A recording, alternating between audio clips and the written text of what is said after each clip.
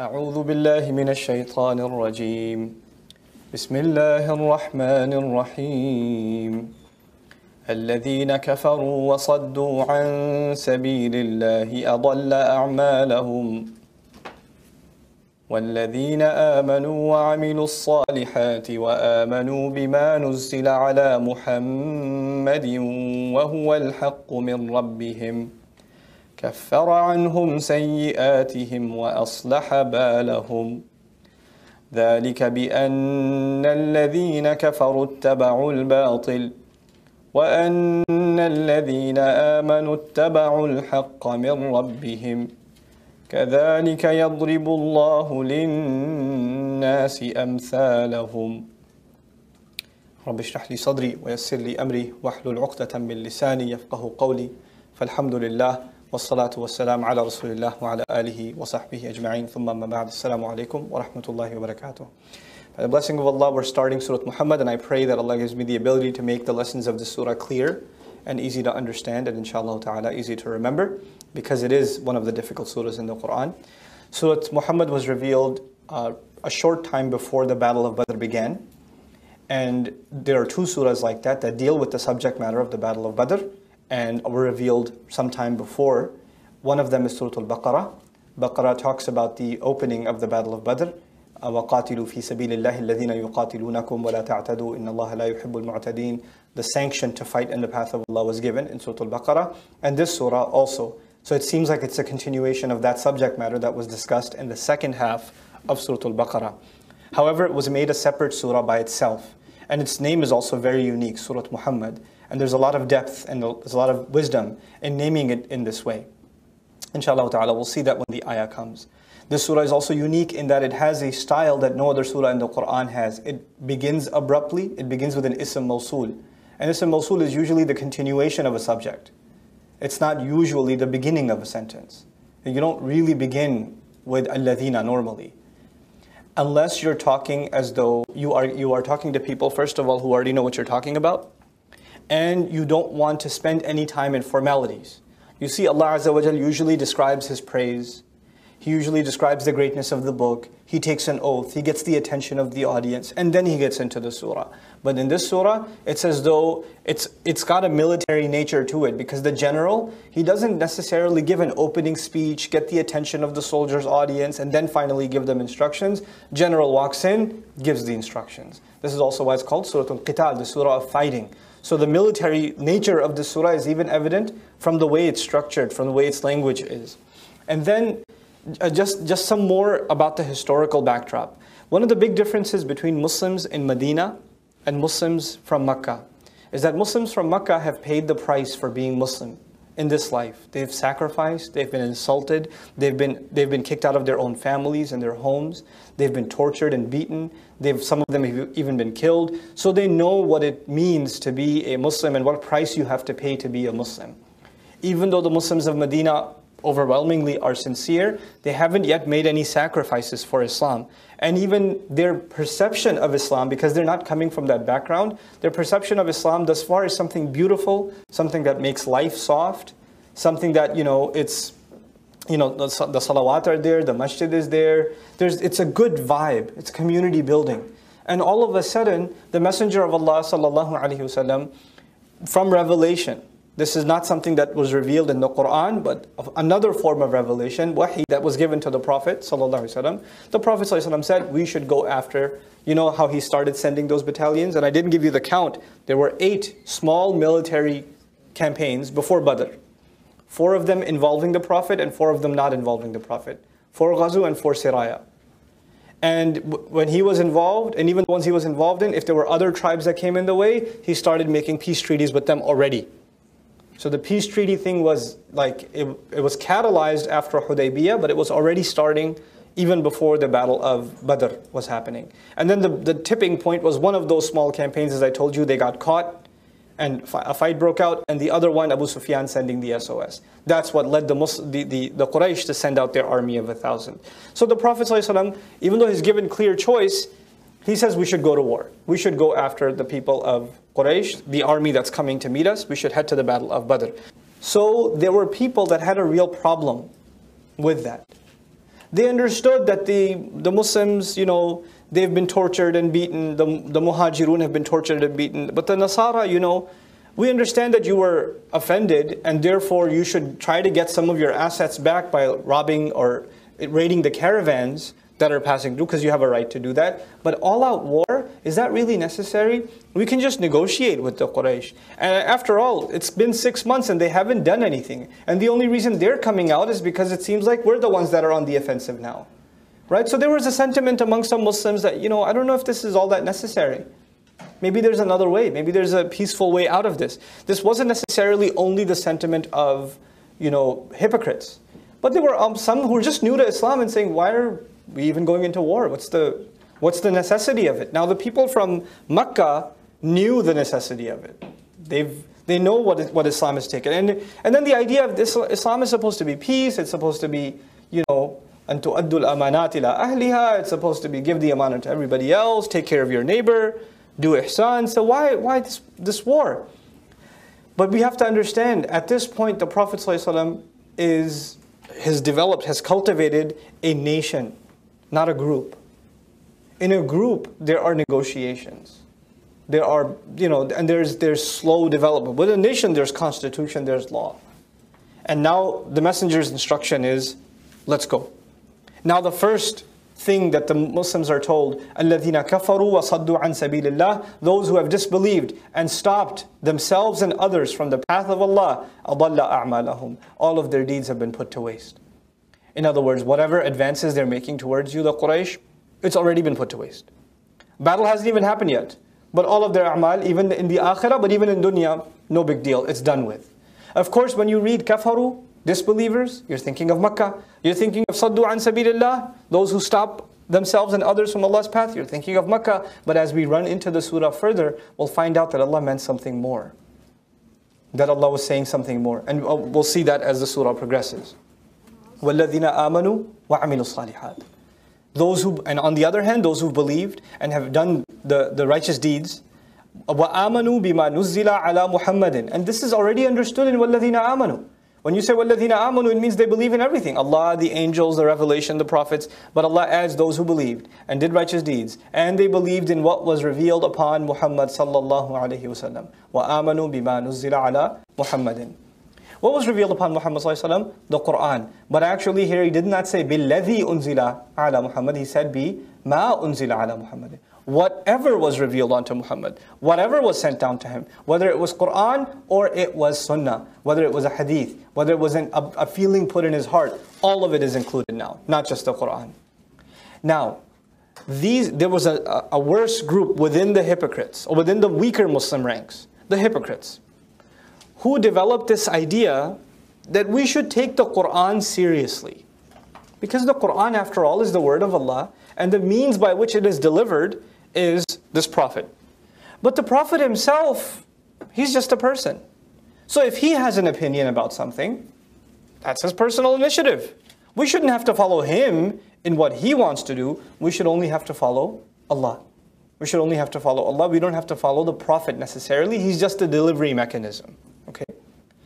In the Qur'an, Allah usually, the 4 times that Muhammad is mentioned in the Qur'an, out of those 3 times, Allah usually mentions Rasul. Muhammadun Rasulullah walladhina ma'ahu. Ma kana Muhammadun aba ahadin min rijalikum walakin Rasulullah wa khatamin nabiyyin. Okay? Then in Surah Al-Imran, what's the ayah? Wa ma Muhammadun illa Rasul. Muhammad comes, Rasul comes. Even when Ahmad comes.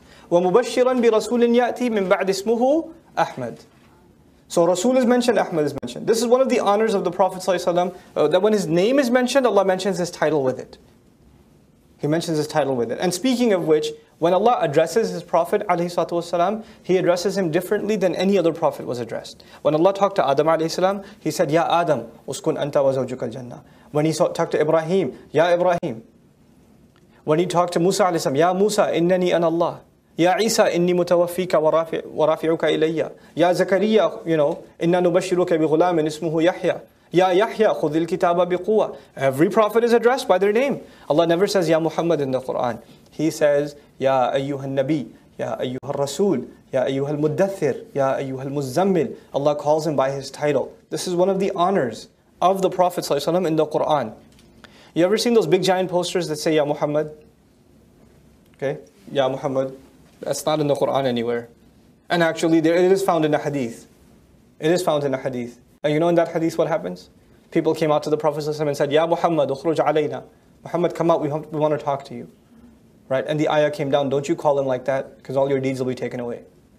And now we make posters that say, Ya Muhammad. It's kind of ironic. Allah didn't even say that. Allah said, Ya ayyuhan nabi, Ya ayyuhan rasul. You know? So, in this surah there's a lot of mention of losing your deeds. Yes, we'll talk about that inshallah. Okay, so the use of the word Muhammad here without Rasul. Why? What are some benefits of that? Because this is the only time. Every other time Muhammad or Ahmad is mentioned, what comes with it? Rasul. Every time. Except this one place. What does Rasul mean? Messenger. Someone who has a message to deliver. And what's the fundamental message of the Prophet ﷺ? The Qur'an. The Qur'an is the message. So the hypocrite says, yes, he's Rasul. He's Rasul. I mean, we like him because he delivered the message. But him by himself, if he's not Rasul, him for his own sake, is not worth much. Allah Azza wa Jalla says, yes, he is. Even when I don't mention that he's Rasul. وَآمَنُوا بِمَا نُزِلَ عَلَى Muhammad. That man, without his title, him for himself, whatever was sent to him, whatever he speaks, whatever instructions he gives. And what instructions specifically? Let's go meet them in battle. That's what's being talked about here. وَهُوَ الْحَقُّ مِنْ رَبِّهِمْ. And that is the truth. And he is the truth. And whatever's revealed to him is the truth from their master. كَفَّرَ عَنْهُمْ سَيِّئَاتِهِمْ وَأَصْلَحَ بَالَهُمْ. He buried away from them their sins. And he corrected their situation. Bal, yani sha'n, hal, situation. Bal also means your development. Meaning he molded them through trial. He fixed their situation means he molded them over time. They've continued to show that loyalty to Muhammad sallallahu alaihi wasallam, and as a result, over time, they've become stronger and stronger people. Allah has fixed their situation. أَصْلَحَ بَالَهُمْ. He's molded their character. Now, ذَلِكَ بِأَنَّ الَّذِينَ كَفَرُوا اتَّبَعُوا الْبَاطِلِ. This battle will take place and Allah will cancel out their deeds because those who have disbelieved have proven that they followed falsehood. اتَّبَعُوا الْبَاطِلِ is in the past tense, right? As opposed to Allah saying, ذَلِكَ بِأَنَّ الَّذِينَ كَفَرُوا يَتَّبِعُونَ الْبَاطِلِ. That they follow falsehood or they will follow falsehood. No. They've shown that they've followed falsehood. That's the final verdict on them. They're a lost cause now, these Makkans. Now there's no more time for talk with them. Now it's time for war with them. وَأَنَّ الَّذِينَ آمَنُوا اتَّبَعُوا الْحَقَّ مِنْ رَبِّهِمْ. And those who believed have proven themselves by following the truth from their master. كَذَلِكَ يَضْرِبُ اللَّهُ لِلنَّاسِ أَمْثَالَهُمْ. And that is how Allah strikes examples for the benefit of people of their likes. Their likes meaning there are other samples. There are other peoples that have been mentioned in previous nations that were like the believers, and there are previous peoples mentioned that are like the disbelievers. And plenty of samples have been shown already. And so those samples mean that finally Allah's wrath comes on disbelievers. In all of those historical samples Allah keeps citing, well, that's going to happen to these people. You, the companions of the Prophet sallallahu alaihi wasallam, wa radiyallahu anhum ajma'in, you people are going to be Allah's punishment on them. You're going to be the divine retribution against them. فَإِذَا لَقِيتُمُ الَّذِينَ كَفَرُوا. Then when you meet those who've disbelieved in battle, laqiya, to meet, but in Arabic also, laqiya fulan also means meeting them in battle. When you come into contact with them, when you hit them, when you come at them face to face, فَضَرْبَ الرِّقَابِ. Then the only thing to do is to strike the backs of the neck. فَضَرْبَ الرِّقَابِ. يعني فَضْرِبُوا ضَرْبَ الرِّقَابِ. There's a fi'il, there's a verb implied behind it. And it actually يدل على السرعة. حذف الفعل هنا يدل على السرعة. Quickly, just do away with them, not annihilate them, strike the necks. حتى إذا أثخنتموهم. Until you have thoroughly shed blood and the warmth of blood is spilled everywhere. Ithkhan in Arabic is blood to be warm. And literally, you've annihilated the enemy and there's just blood everywhere. You've destroyed them in the battlefield. فَشُدُّ الْوَثَاقِ. Then tighten up the ropes, wathaq. Meaning when you take the captives, then don't just take the captives nicely, tighten their ropes and squeeze them so they're in pain as they're walking. This is like take a tough stance even against the enemies that you take on hold. أحكموا قيد الأسارى منهم يعني. Tighten up the ropes and the chains and the cuffs on the prisoners. Now, فَإِمَّا مَنًّا بَعْدُ وَإِمَّا فِدَاءً. This is one of the hard ayat in the Qur'an, in interpretation. Then you have the option after that you might be able to do them the favor of letting them go. يعني بإطلاق الأسارة مَنًّا بإطلاق الأسارة, the favor of letting them go, freeing them. وَإِمَّا فِدَاءً, or you can demand a ransom. So Allah says, number one, when you meet them, destroy them. Two, when they're completely annihilated, if there anybody left, take them prisoner. And once you take them prisoner, you have two options. Either you can let them go as a favor, as a gesture of goodwill, or you can take ransoms from them. Who are these people? These are the uncles, cousins, fathers, brothers of the Muhajirun. This is a family reunion. 6 months we haven't seen you and now we see you on the battlefield. You know, when Abdul Rahman tells Abu Bakr as-Siddiq radiallahu anhu, you were in my target.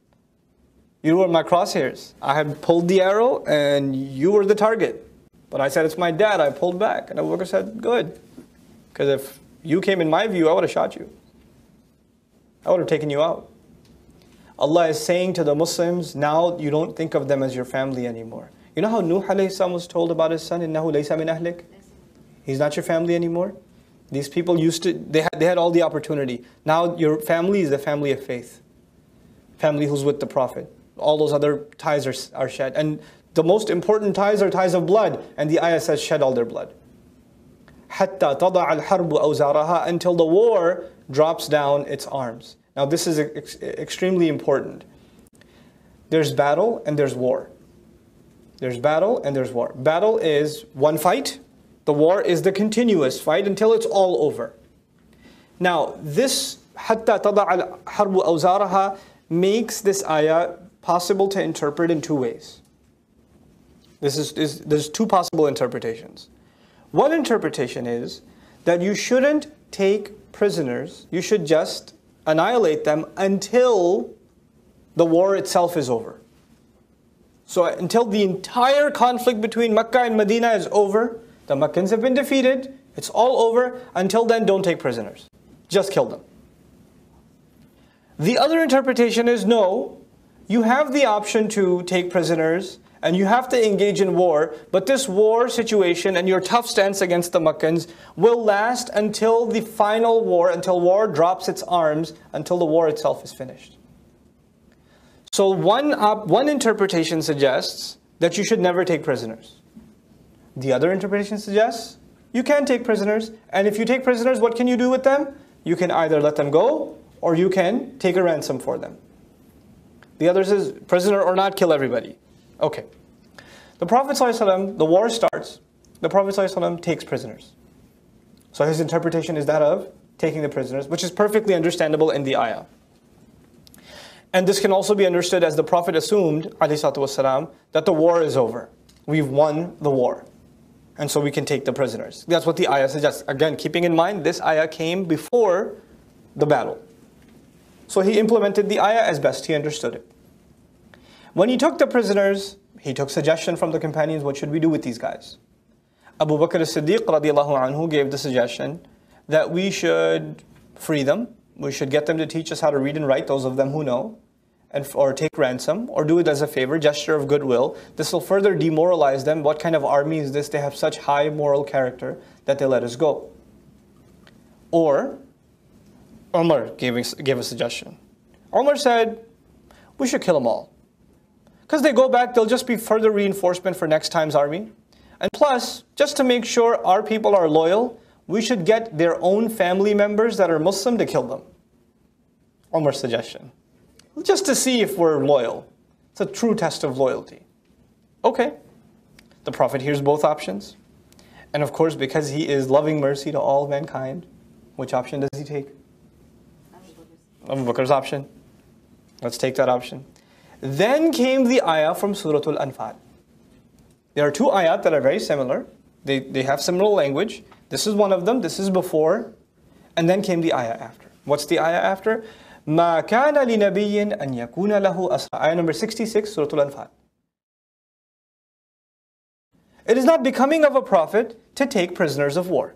حتى يثخن في الأرض, until he's completely shed blood and killed everybody in the land, meaning those who engaged in battle with him. تريدون عرض الدنيا? Are you looking for motives that will further worldly life? All of you. Wallahu yuridul akhirah. And Allah, in fact, He wants the afterlife. Wallahu azizun hakim. And Allah is the ultimate authority. And Allah is all wise. Who did Allah subhanahu wa ta'ala side with? Whose opinion? Umar's opinion. But then the Prophet ﷺ is deeply worried that he's made a mistake. But you see, as I mentioned to you before we got into this subject, is there a way to interpret this ayah that says you can take the prisoners? The room is there. The imma mannan ba'du, imma fida, and it's already mentioned. This ayah already came. So then Allah says, لَوْلَا كِتَابٌ مِّنَ اللَّهِ سَبَقَ. Again, Surah Al-Anfal. Had it not been a verdict, a law of Allah that has already come to pass, لَمَسَّكُمْ فِي مَا أَفَضْتُمْ عَذَابٌ عَظِيمٌ.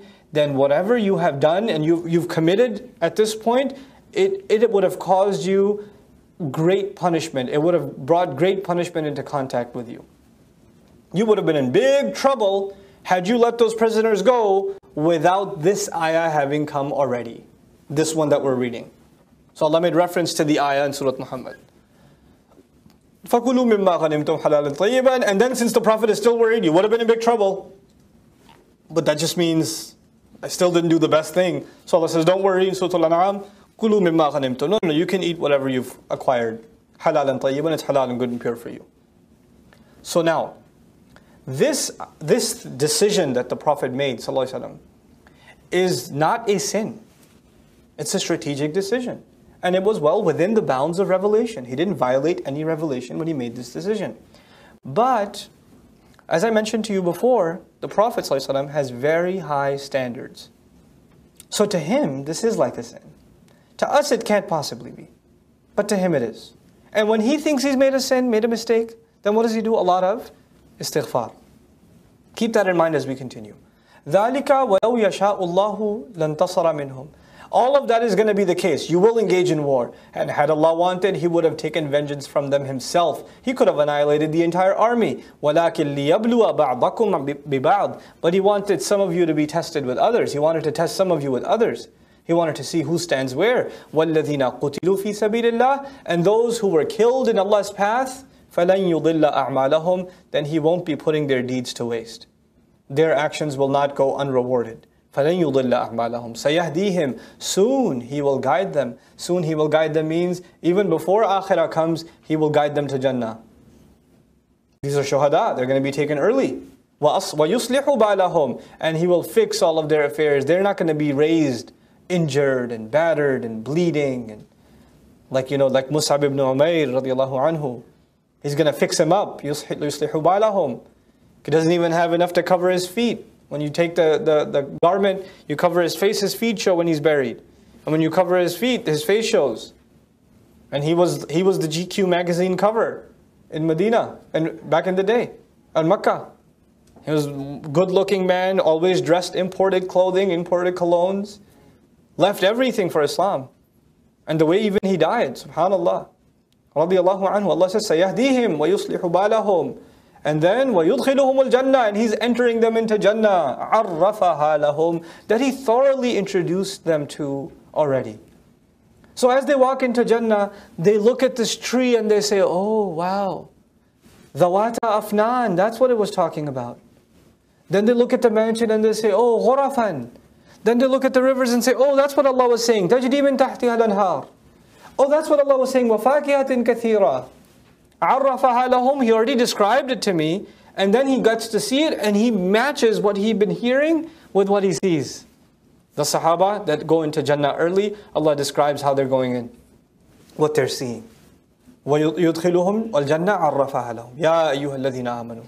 Those of you who've claimed to believe. إِن تَنْصُرُوا اللَّهَ يَنْصُرْكُمْ. If you aid Allah, Allah will aid you. Now this is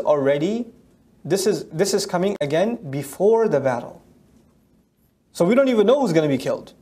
But those who are going to be killed are already looking forward to being introduced to their Jannah. They're already being given that. Those of you who have iman, if you aid Allah, Allah will aid you. وَيُثَبِّتْ أَقْدَامَكُمْ, and He will plant your feet. He will make you firm. You will not run from the battle. You see, before battle, we were given the dua of Dawood alayhi salam and his followers, Talut and his followers. وَثَبِّتْ أَقْدَامَنَا فَانصُرْنَا عَلَى الْقَوْمِ الْكَافِرِينَ. Surah Al-Baqarah. When they met the armies of Jalut, they said, plant our feet firm. أَفْرِغْ عَلَيْنَا صَبْرًا وَثَبِّتْ أَقْدَامَنَا وَانصُرْنَا عَلَى الْقَوْمِ الْكَافِرِينَ. Pour patience onto us. It's like patience is this container, just empty it out on top of us. You ever seen that Gatorade thing that spilled over the championship winner? They just kind of douse them with, the thing. The imagery is that of a large container with a fluid and it's being poured, emptied out on someone. أَفْرِغْ عَلَيْنَا صَبْرًا. Pour patience onto us. Pour commitment onto us. وَثَبِّتْ أَقْدَامَنَا, and make our feet firm. Because when we see those gigantic armies coming, we might run. We might not even be able to help ourselves and run. You, Allah, you make our feet firm. Allah says, you help Allah, Allah will help you. إِن تَنصُرُوا اللَّهَ يَنصُرْكُمْ. What does it mean to help Allah?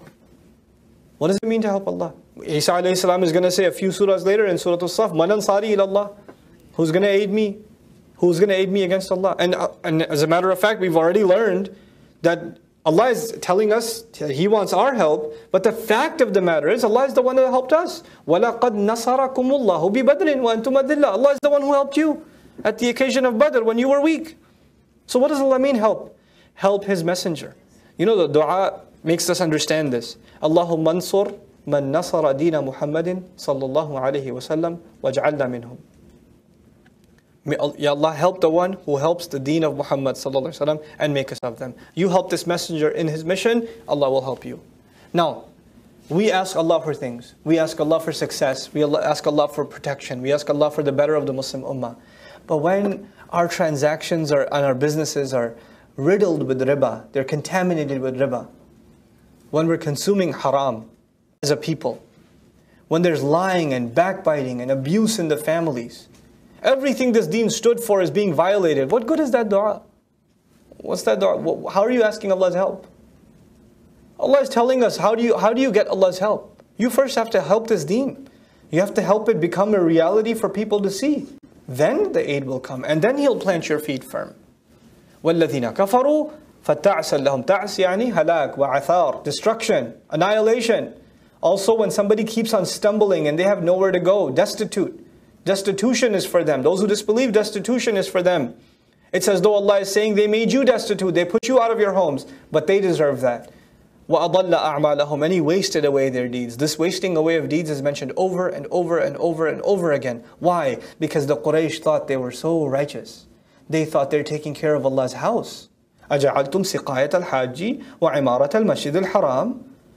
Did you just think that giving drink to the people that make Hajj and building al-Masjid al-Haram and taking care of it, being custodians of it, justifies everything that you do? Allah is crushing the mentality that just because you do some good deeds allows you to violate Allah's revelation and deny His messenger and undermine His teachings. No, your deeds will be put to waste. And right up until now, still it seems like Allah is talking to disbelievers. As we'll see soon, that this whole conversation was a double-edged sword. It was talking to the hypocrites also. ذَلِكَ بِأَنَّهُمْ كَرِهُوا مَا أَنزَلَ اللَّهِ. That is because those are the people. They in fact they detested what Allah sent down. فَأَحْبَطَ أَعْمَالَهُمْ. Then He seized and multiplied their deeds by zero. إحباط, to cancel away something, to be done with something. And then this idea, they didn't like what Allah sent down, but Allah took their deeds. By the way, a'mal in Arabic generally is good deeds. A'mal, unless you qualify it with sayyi'ah or as-sayyi'at, generally it means good deeds. So Allah is acknowledging that the Meccans have done some good deeds. They did take care of some poor people. They did provide courtesy to those who were coming to the Hajj. They did, do a good job in taking care of their tribes people, etc., etc. They had some good qualities, sure. But none of that will count if you hate revelation. This answers a very big philosophical question for Muslim youth. Muslim youth say, there are other people in my college. I have friends that are Hindus, Buddhists, Jews, Christians, atheists. They are good people. They're not bad people. They're charitable. They do good things. They're nice. I don't know what's so bad about them. Allah says there's one problem. And it's not that they don't believe, but if they hate revelation, ذَلِكَ بِأَنَّهُمْ كَرِهُوا مَا أَنزَلَ اللَّهُ. If you find those good people hating revelation, then none of that good counts. You don't get to decide what good is. You have some idea. Allah pre-programmed some definition of good and bad inside of us. We know what good and bad is to some extent. But the final verdict, the mature understanding of what good and bad is, comes from Allah in revelation. You know, a child thinks it knows what's good and bad. But the parent says to the child, take the medicine. And the child says, no, it's bad. And the parent says, no, it's good. I'm telling you to take it. It's good for you. Now, this idea of the child being absolutely convinced it knows what's good for it. The child is absolutely convinced. There's no doubt in the child's mind. But the parent knows better. And what the parent is giving the child is not an act of hate, even though the child thinks it is. Why do you hate me so much? Why do you want me to drink that icky stuff? You know? And the parent says, look, I know it's painful, but it's better for you. And I hate seeing you in pain, but the pain of not giving you this is far worse. You know? And you can only imagine the pain of parents that put their children through chemotherapy, for example. You can only imagine how painful it must be. But the pain of knowing what's going to happen to the child if we don't do this. Allah asks us to do difficult things, painful things, sure. And if you think you feel the difficulty of it, Allah feels a lot more of it for you. Allah loves you way more than you can ever love yourself. Way more. But He asks you to do things because they're better for you, whether you understand them or not. But people who refuse and they hate, they deny the love relationship that they should have with Allah, they hate whatever Allah sent down, then fine. Then the relationship is cut. أَفَلَمْ يَسِيرُوا فِي الْأَرْضِ. Didn't they go around in the land? فَيَنْظُرُوا كَيْفَ كَانَ عَاقِبَةُ الَّذِينَ مِنْ قَبْلِهِمْ. Didn't they take a look at the outcome of those who came way before them? دَمَّرَ اللَّهُ عَلَيْهِمْ. Allah crushed them. He caused a crushing on them, meaning Allah threw things on them that crushed them. وَلِلْكَافِرِينَ أَمْثَالُهَا. And for disbelievers, there are many samples of these kinds of people. It's not just those nations that you pass by, there are nations all over the planet that Allah annihilated. They're just like these people. ذَلِكَ بِأَنَّ اللَّهَ مَوْلَى الَّذِينَ آمَنُوا. That is because Allah is the protecting friend of those who've believed. In divine speech, I talk about the difference between wali and mawla. I'll reiterate that for you here. Wali is someone who wants to protect you. Wali is someone looking out for you. Someone who takes responsibility for you. Someone who feels for you. Someone in charge of you even. Mawla is someone who actively aids you, protects you, who's protecting you. So, my brother is protective and my brother is protecting. My brother is protective of me. My brother is protecting me. When my brother is protective of me, he could live in a different country, but he's just protective of me. It's a feeling, it's a sentiment he has. But if he's living in another country, my brother cannot be protecting me. Mawla is someone actively protecting. That's why one of the meanings of Mawla in Tafsir literature, you find Mawla ay Nasir, aid, helper, the one immediately helping right now. In Surah Al-Baqarah, again another parallel, because the one we already saw a parallel between this and Surah Al-Baqarah. It is in Surah Al-Baqarah we read, Allahu waliyul ladhina amanu. Allah is the wali of those who believe. وَالَّذِينَ كَفَرُوا أَوْلِيَاؤُهُمْ الطَّاغُوتُ. Those who disbelieve, their awliya are taghut. So we have a wali, our wali is Allah. Our protective friend is Allah. And the protective friends of disbelievers are the authorities that rebel, at-taghut. They want to protect disbelievers. أَوْلِيَاؤُهُمْ الطَّاغُوتُ. Okay. So we have a wali and they have a wali. This much is clear? Now look. ذَلِكَ بِأَنَّ اللَّهَ مَوْلَى الَّذِينَ آمَنُوا. That is because Allah is the mawla of those who believed. In Surah Al-Baqarah, Allah mentioned we have a wali and they have a wali. So in Surah Muhammad, I'm expecting we have a mawla and they have a mawla. But Allah says, وَأَنَّ الْكَافِرِينَ لَا مَوْلَى لَهُمْ. As for disbelievers, they have no mawla whatsoever. They have no mawla at all. What does that mean? Allah is teaching us, people that rebel, the authorities that rebel, the leaders of Quraysh, Fir'aun and all those kinds of people, they can be wali. They can be wali for disbelievers. They can be protective of them. But at the end of the day, they can't be protecting them. There's no one actually protecting the enemies of Allah. وَأَنَّ الْكَافِرِينَ لَا مَوْلَى لَهُمْ. This surah is about Badr. In Uhud, when Muslims suffered greatly, Abu Sufyan, who was not yet Muslim, he actually first made a praise of Hubal. Hubal was the false god they worshipped. Ala Hubal. May Hubal be exalted, raised. And the Muslims were to respond as they were climbing up the mountain and losing. The Prophet ﷺ turns back and says, Allahu Akbar, in response. Allah is greater, meaning greater than Hubal. Then he said, Lana Uzza wa la Uzza lakum. We have Uzza. Uzza, by the way, the feminine form of A'az. A'az is like, Akbar, Afdal, Ahsan, A'az. And what's the feminine of Akbar? Kubra. What's the feminine of Ahsan? Husna. What's the feminine of A'az? Uzza. It's like that. So Uzza, the feminine god of ultimate authority. Uzza, we have Uzza, you have no Uzza for yourselves. Allah's Messenger ﷺ told the Muslims to respond, Allahu Mawlana wa la Mawla lakum. Allah is our Mawla, you have no Mawla whatsoever. He didn't even say, Lana Allah wa la Allah lakum. No. Allahu Mawlana wa la Mawla lakum. Afsah bi kathir. It's so much more eloquent what the Prophet responded with. Sallallahu alayhi wa sallam. وَأَنَّ الْكَافِرِينَ لَا مَوْلَى لَهُمْ. And the disbelievers will have nobody protecting them whatsoever. إِنَّ اللَّهَ يُدْخِلُ الَّذِينَ آمَنُوا وَعَمِلُوا الصَّالِحَاتِ. No doubt Allah is going to be the one that enters the believers, those who believed, and those who have acted righteously into gardens, jannatin. There are two kinds of Muslims. There's muhajirun and there are ansar, the migrants and the ones who aided them. And both of them are in economic difficulty. One, because they've left all of their assets behind. Two, because they're already not a very wealthy community to begin with, and now they have to share everything down the middle with another immigrant population. What happens to an immigrant population that comes, let's just say they migrated out of asylum, hundreds of them, thousands of them to a city? How does the city treat them? Where does it put them? It puts them in ghettos. It puts them in ghettos. And then politicians or the wealthy start talking about how our neighborhood's getting messed up because of these people. Why do we have these foreigners around? They're taking away our jobs. They're eating our butter and bread. We barely have enough to feed ourselves with. You see? So this is actually something we're going to learn about a little bit later. But I'm letting you know, economic situation got tough. And then on top of that mentality that these foreigners are coming and polluting our city, the Prophet ﷺ successfully, within those first 6 months, created that brotherhood in which they would share bread. They would break bread together. They would live together. They would sacrifice their businesses for the muhajirun. So they helped one another. Now, overall though, they're both suffering economically. They're both not doing that well.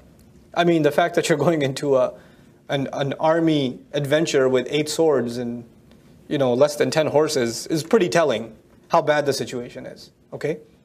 So what does Allah offer these people? Look, you've lost a lot, I know. But where I will take you, you're going to be rich.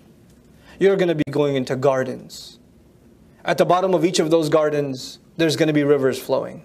So gardens are going to be on top of hills. And you look down the hill and there's a river flowing. You ever been to a place like that? Where there's a mountain, there's a garden, it's beautifully laid out, and there's a beautiful river flowing under. تَجْرِي مِن تَحْتِهَا الْأَنْهَارُ. Or there's a waterfall coming out from there. Vacation spots on the planet.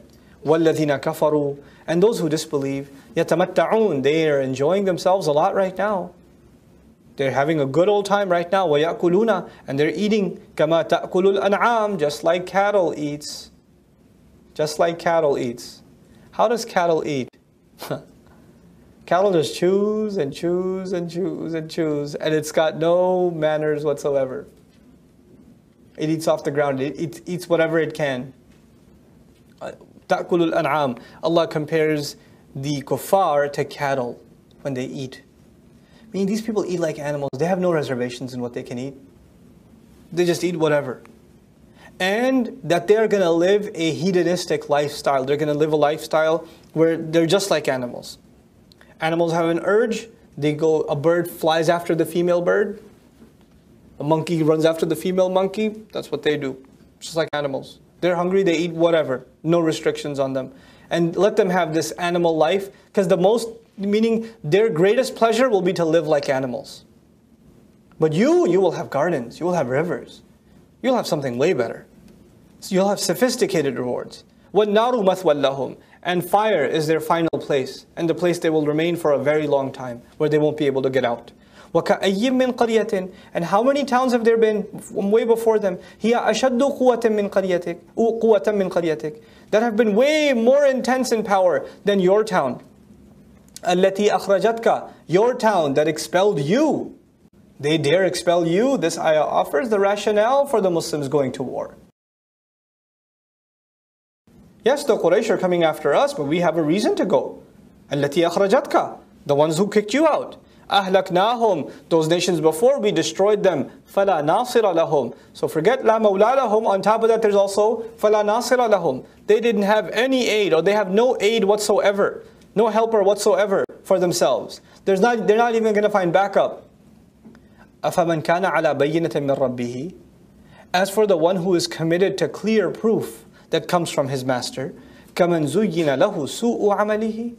Can he ever be compared to someone for whom his most evil deeds have been beautified? What does this mean? He's actually doing evil deeds. The Quraysh, in their mind, in their spin, in their rhetoric, they present to the people of Makkah that this man is a threat to our civilization. He's going to destroy our righteous religion. He's going to corrupt your family. We're trying to protect Makkah by killing Muhammad. We're looking out for you. And this idea that they're loving their nation by hating Muhammad sallallahu alaihi wasallam and the Muslims is beautified in their heads. So Allah says, on the one hand, there's someone who's clear about what good is, and the other is delusional about what good is. They've got this delusional understanding of what good is. وَاتَّبَعُوا أَهْوَاءَهُمْ. And on top of that, all they follow is their empty whims. It's not really based on any kind of proof. On the one hand, there's bayyinah, and on the other hand, there's ahwa.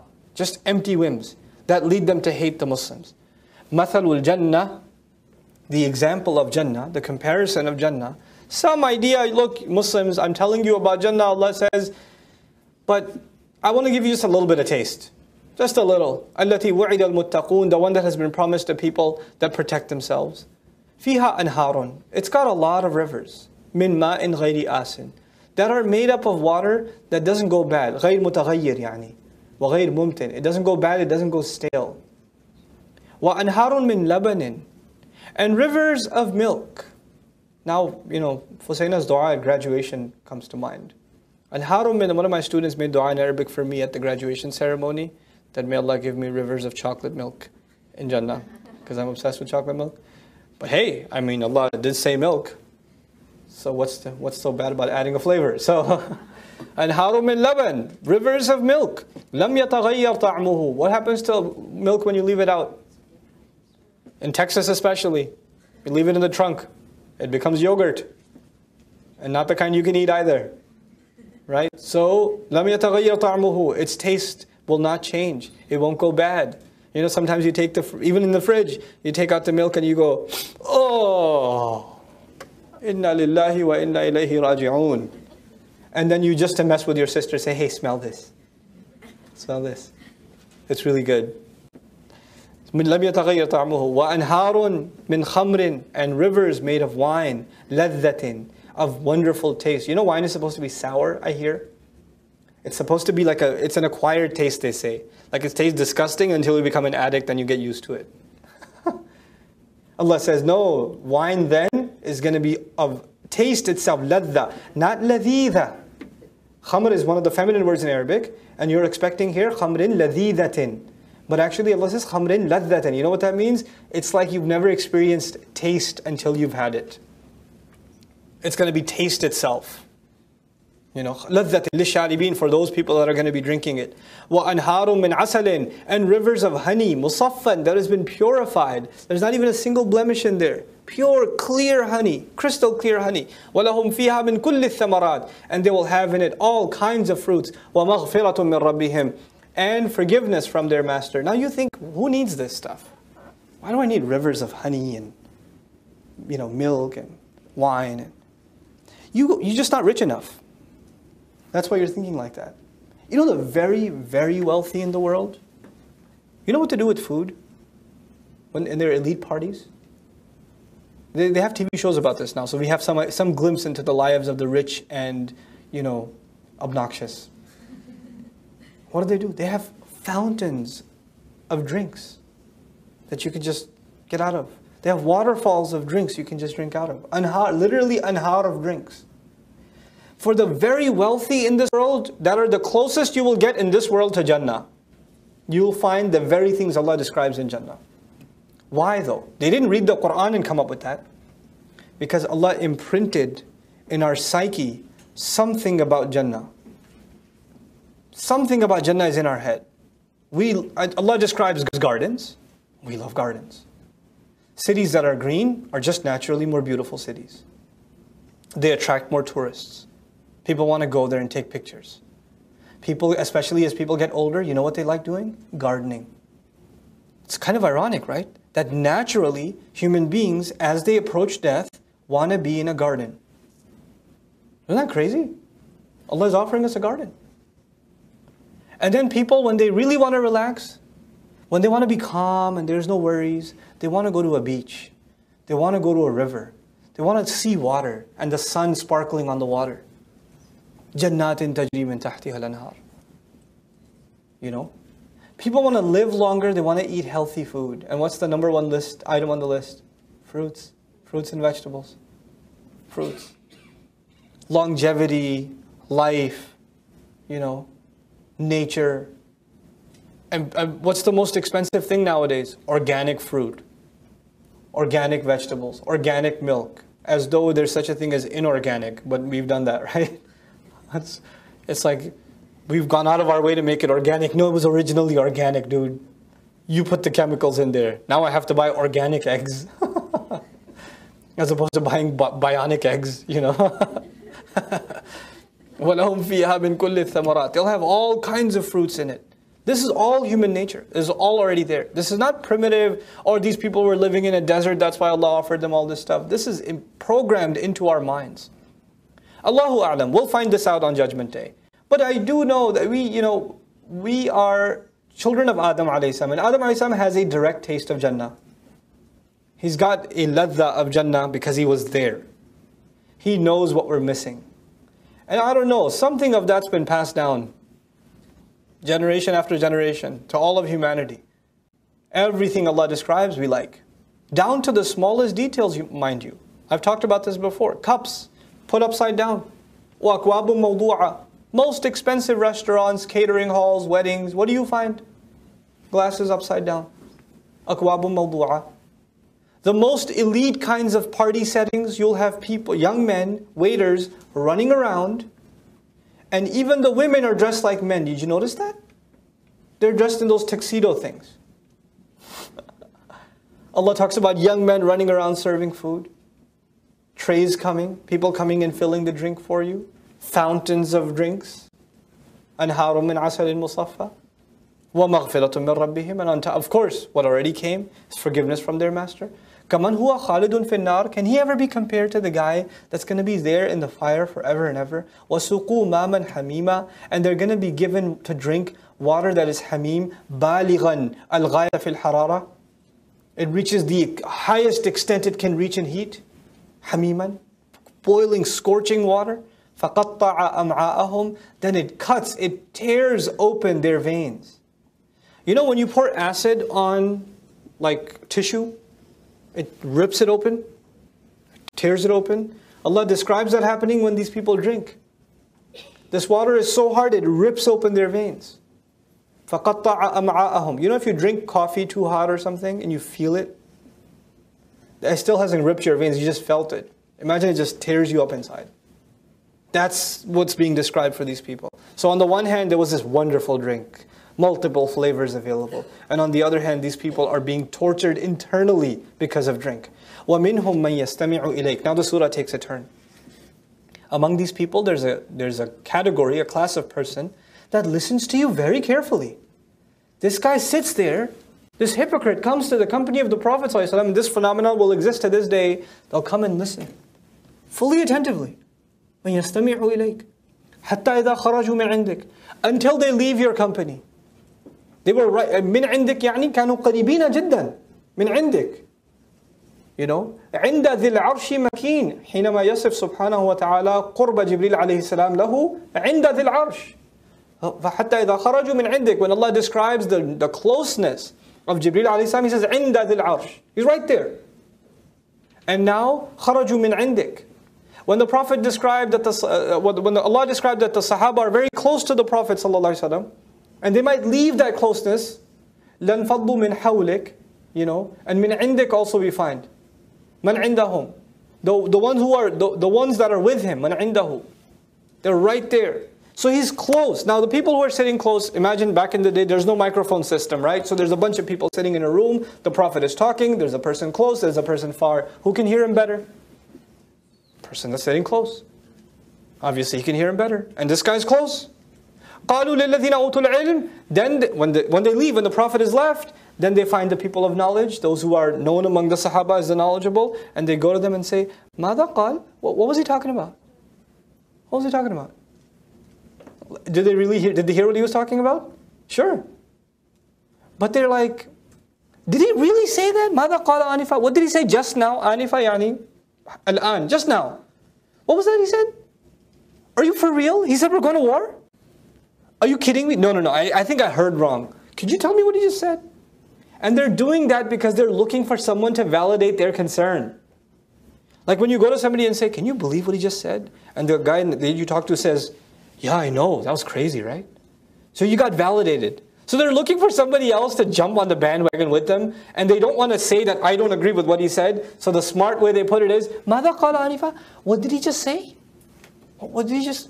I don't think I heard it correctly, because if I heard it correctly, that's a big problem. أُولَٰئِكَ الَّذِينَ طَبَعَ اللَّهُ عَلَىٰ قُلُوبِهِمْ. Those are the kinds of people that Allah has placed a seal on their hearts. By the way, if they were sitting right by the Prophet ﷺ and they didn't understand what he said, what could they have done? Ask him. They waited until they left. They don't want to deal with the Prophet. They just want to make trouble. نقول في العربية لكل خطاب جواب. Every speech has a critical response.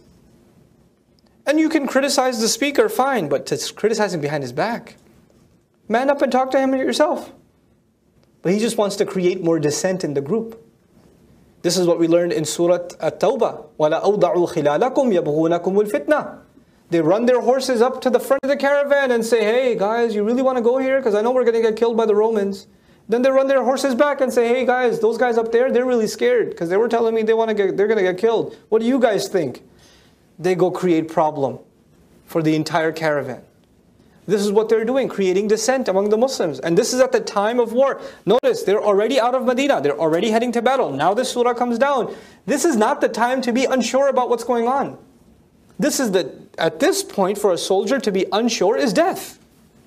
You can't be unsure when you're about to head into battle. أُولَٰئِكَ الَّذِينَ طَبَعَ اللَّهُ عَلَىٰ قُلُوبِهِمْ وَاتَّبَعُوا أَهْوَاءَهُمْ. Those are the people that Allah has placed a seal, a lock upon their hearts, and they have followed their empty, pathetic desires. This description, they followed their desires. Who was this description given to before? Disbelievers, wasn't it? وَاتَّبَعُوا اتَّبَعُوا الْبَاطِلِ اتَّبَعُوا أَهْوَاءَهُم. Now this description is being given to the hypocrites. And this is no accident. It's the same surah. It's like Allah is saying, you've got an enemy there on the other side of the battlefield, and you've got an enemy on this side too. And they're the same as far as I'm concerned. That's why later on in Qur'an, يَا أَيُّهَا النَّبِي جَاهِدِ الْكُفَّارَ وَالْمُنَافِقِينَ وَغْلُظْ عَلَيْهِمْ. Fight against the disbelievers and the hypocrites. We put them together. وَالَّذِينَ اهْتَدَوْا. And those who've committed themselves to guidance, who don't take into this propaganda, who don't listen and don't get taken in, and don't even pay attention to these guys, زَادَهُمْ هُدًى. Allah will increase them even more in terms of guidance. وَآتَاهُمْ تَقْوَاهُمْ. And He will give them their taqwa. Meaning the taqwa was already there. In this surah, we're going to see a tafsir of a very powerful thing Allah mentions elsewhere in the Qur'an. In Meccan Qur'an, Allah says, فَأَلْهَمَهَا فُجُورَهَا وَتَقْوَاهَا. Allah says Allah inspired the human being. In Japanese philosophy, they talk about the yin and the yang, right? There's a potential goodness in us, and there's also a potential evil in us. We have both. We have both inside of us. Allah empowered us with both. Now, Allah says that potential taqwa they already had, Allah granted it to them, He activated it. It was like it was always there, but Allah pressed the on button on their taqwa, just because they didn't listen to the propaganda. But what the other side is going to be, we'll see that also. فَهَلْ يَنْظُرُونَ إِلَّا السَّاعَةِ.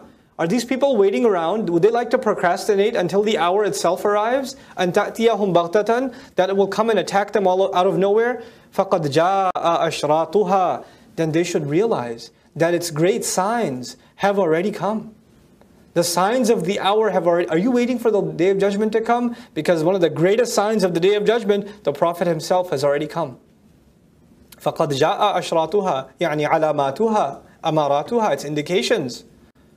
فَأَنَّ لَهُمْ إِذَا جَاءَتْهُمْ ذِكْرَاهُمْ, then how are they going to benefit when the final reminder comes to them? If this Qur'an is not benefiting them, and if the greatest sign of the Day of Judgment is not benefiting them, what good is their remembrance on the Day of Judgment then? What's the point of it then? فَأْلَمْ, then you had better know. You had better know to refresh your faith altogether. أَنَّهُ لَا إِلَهَ إِلَّا اللَّهِ, that in fact the truth is no one is to be worshipped or obeyed except Allah. Know it all over again. It's as though through the Prophet the hypocrites are being told that you need to take your shahada again, guys. فَأْلَمْ أَنَّهُ لَا إِلَهَ إِلَّا اللَّهِ وَاسْتَغْفِرْ لِذَنْبِكَ, and ask forgiveness for your sin. وَلِلْمُؤْمِنِينَ وَالْمُؤْمِنَاتِ, and for the believers, ask for their forgiveness, and ask for the forgiveness of believing men and believing women. This is the power of the Qur'an. In battle, do you usually talk about women? Do you usually bring up women in battle? No. And even in classical times, of course, nowadays you have G.I. Jane, but back in the day, that's not a phenomenon. Women did not engage in battle. But Allah Azza wa Jal makes it a point in this surah and in the next surah, which is about the Treaty of Hudaybiyah, and there were virtually no women there, except the Prophet's wife, to make sure He mentions the believing women, because He is telling the Muslim Ummah a very important lesson. He's telling the Muslim Ummah that when you go into battle, your wives are in the battle too. Your mothers are in the battle too. It is a battle for them to let you go into the battlefield. It's not easy. They have to battle their hearts. You're suffering physical torture, they're suffering psychological torture. You're both in it. It's a very powerful thing that in the surahs of battle, Allah didn't just say al-mu'mineen. Actually in Arabic, al-mu'mineen includes men and women. But He highlighted the women. Because they're suffering too. How many mothers letting their sons go? How many daughters letting their fathers go? How many wives letting their husbands go? How many sisters letting their brothers go? They're letting go of their men. And these are the people that provided, they were their awliya, they were their protection. They were the heads of the household. They depended on them. They're much less now, but women are so dependent in Medina on the heads of the household. And they let them go for the sake of Allah. So if the believers, if the Sahaba think they're out in the open in the battlefield, exposed to danger, that's just as exposed as the women in Medina feel. They're also in difficulty, like they've never been before. Now, the thing here that I want to talk to you guys about, I don't know if there's battery life left. There is. You guys, you okay? You'll survive or no? Tariq? Yeah. You'll survive? Okay. Okay, if you'll survive, we got to talk about this now and finish the ayah, inshallah. Allah says to the Prophet ﷺ, you ask forgiveness for your sin. Allah tells the Prophet, you ask forgiveness for your sin. I already talked about how the Prophet's sin is not to be compared with our sins. Hasanatul abrar, sayyiatul muqarrabin. The good deeds of the righteous are actually like the bad deeds of the really close to Allah. Our good deeds, if we are righteous, are like the worst days of the ones that are really close to Allah. And when Allah talks about the Prophet's dhanb, you will notice in the Qur'an, whenever Allah talks about the Prophet's dhanb, it's always in the context of battle or strategy, military strategy. It teaches us something very peculiar. The Prophet ﷺ is the most intelligent man that ever lived on the face of this earth. And yes, Allah gave him the most powerful revelation ever, Qur'an.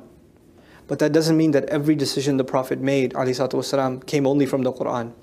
Allah chose him for a reason. That even when revelation doesn't come, he exercises his incredible intellect.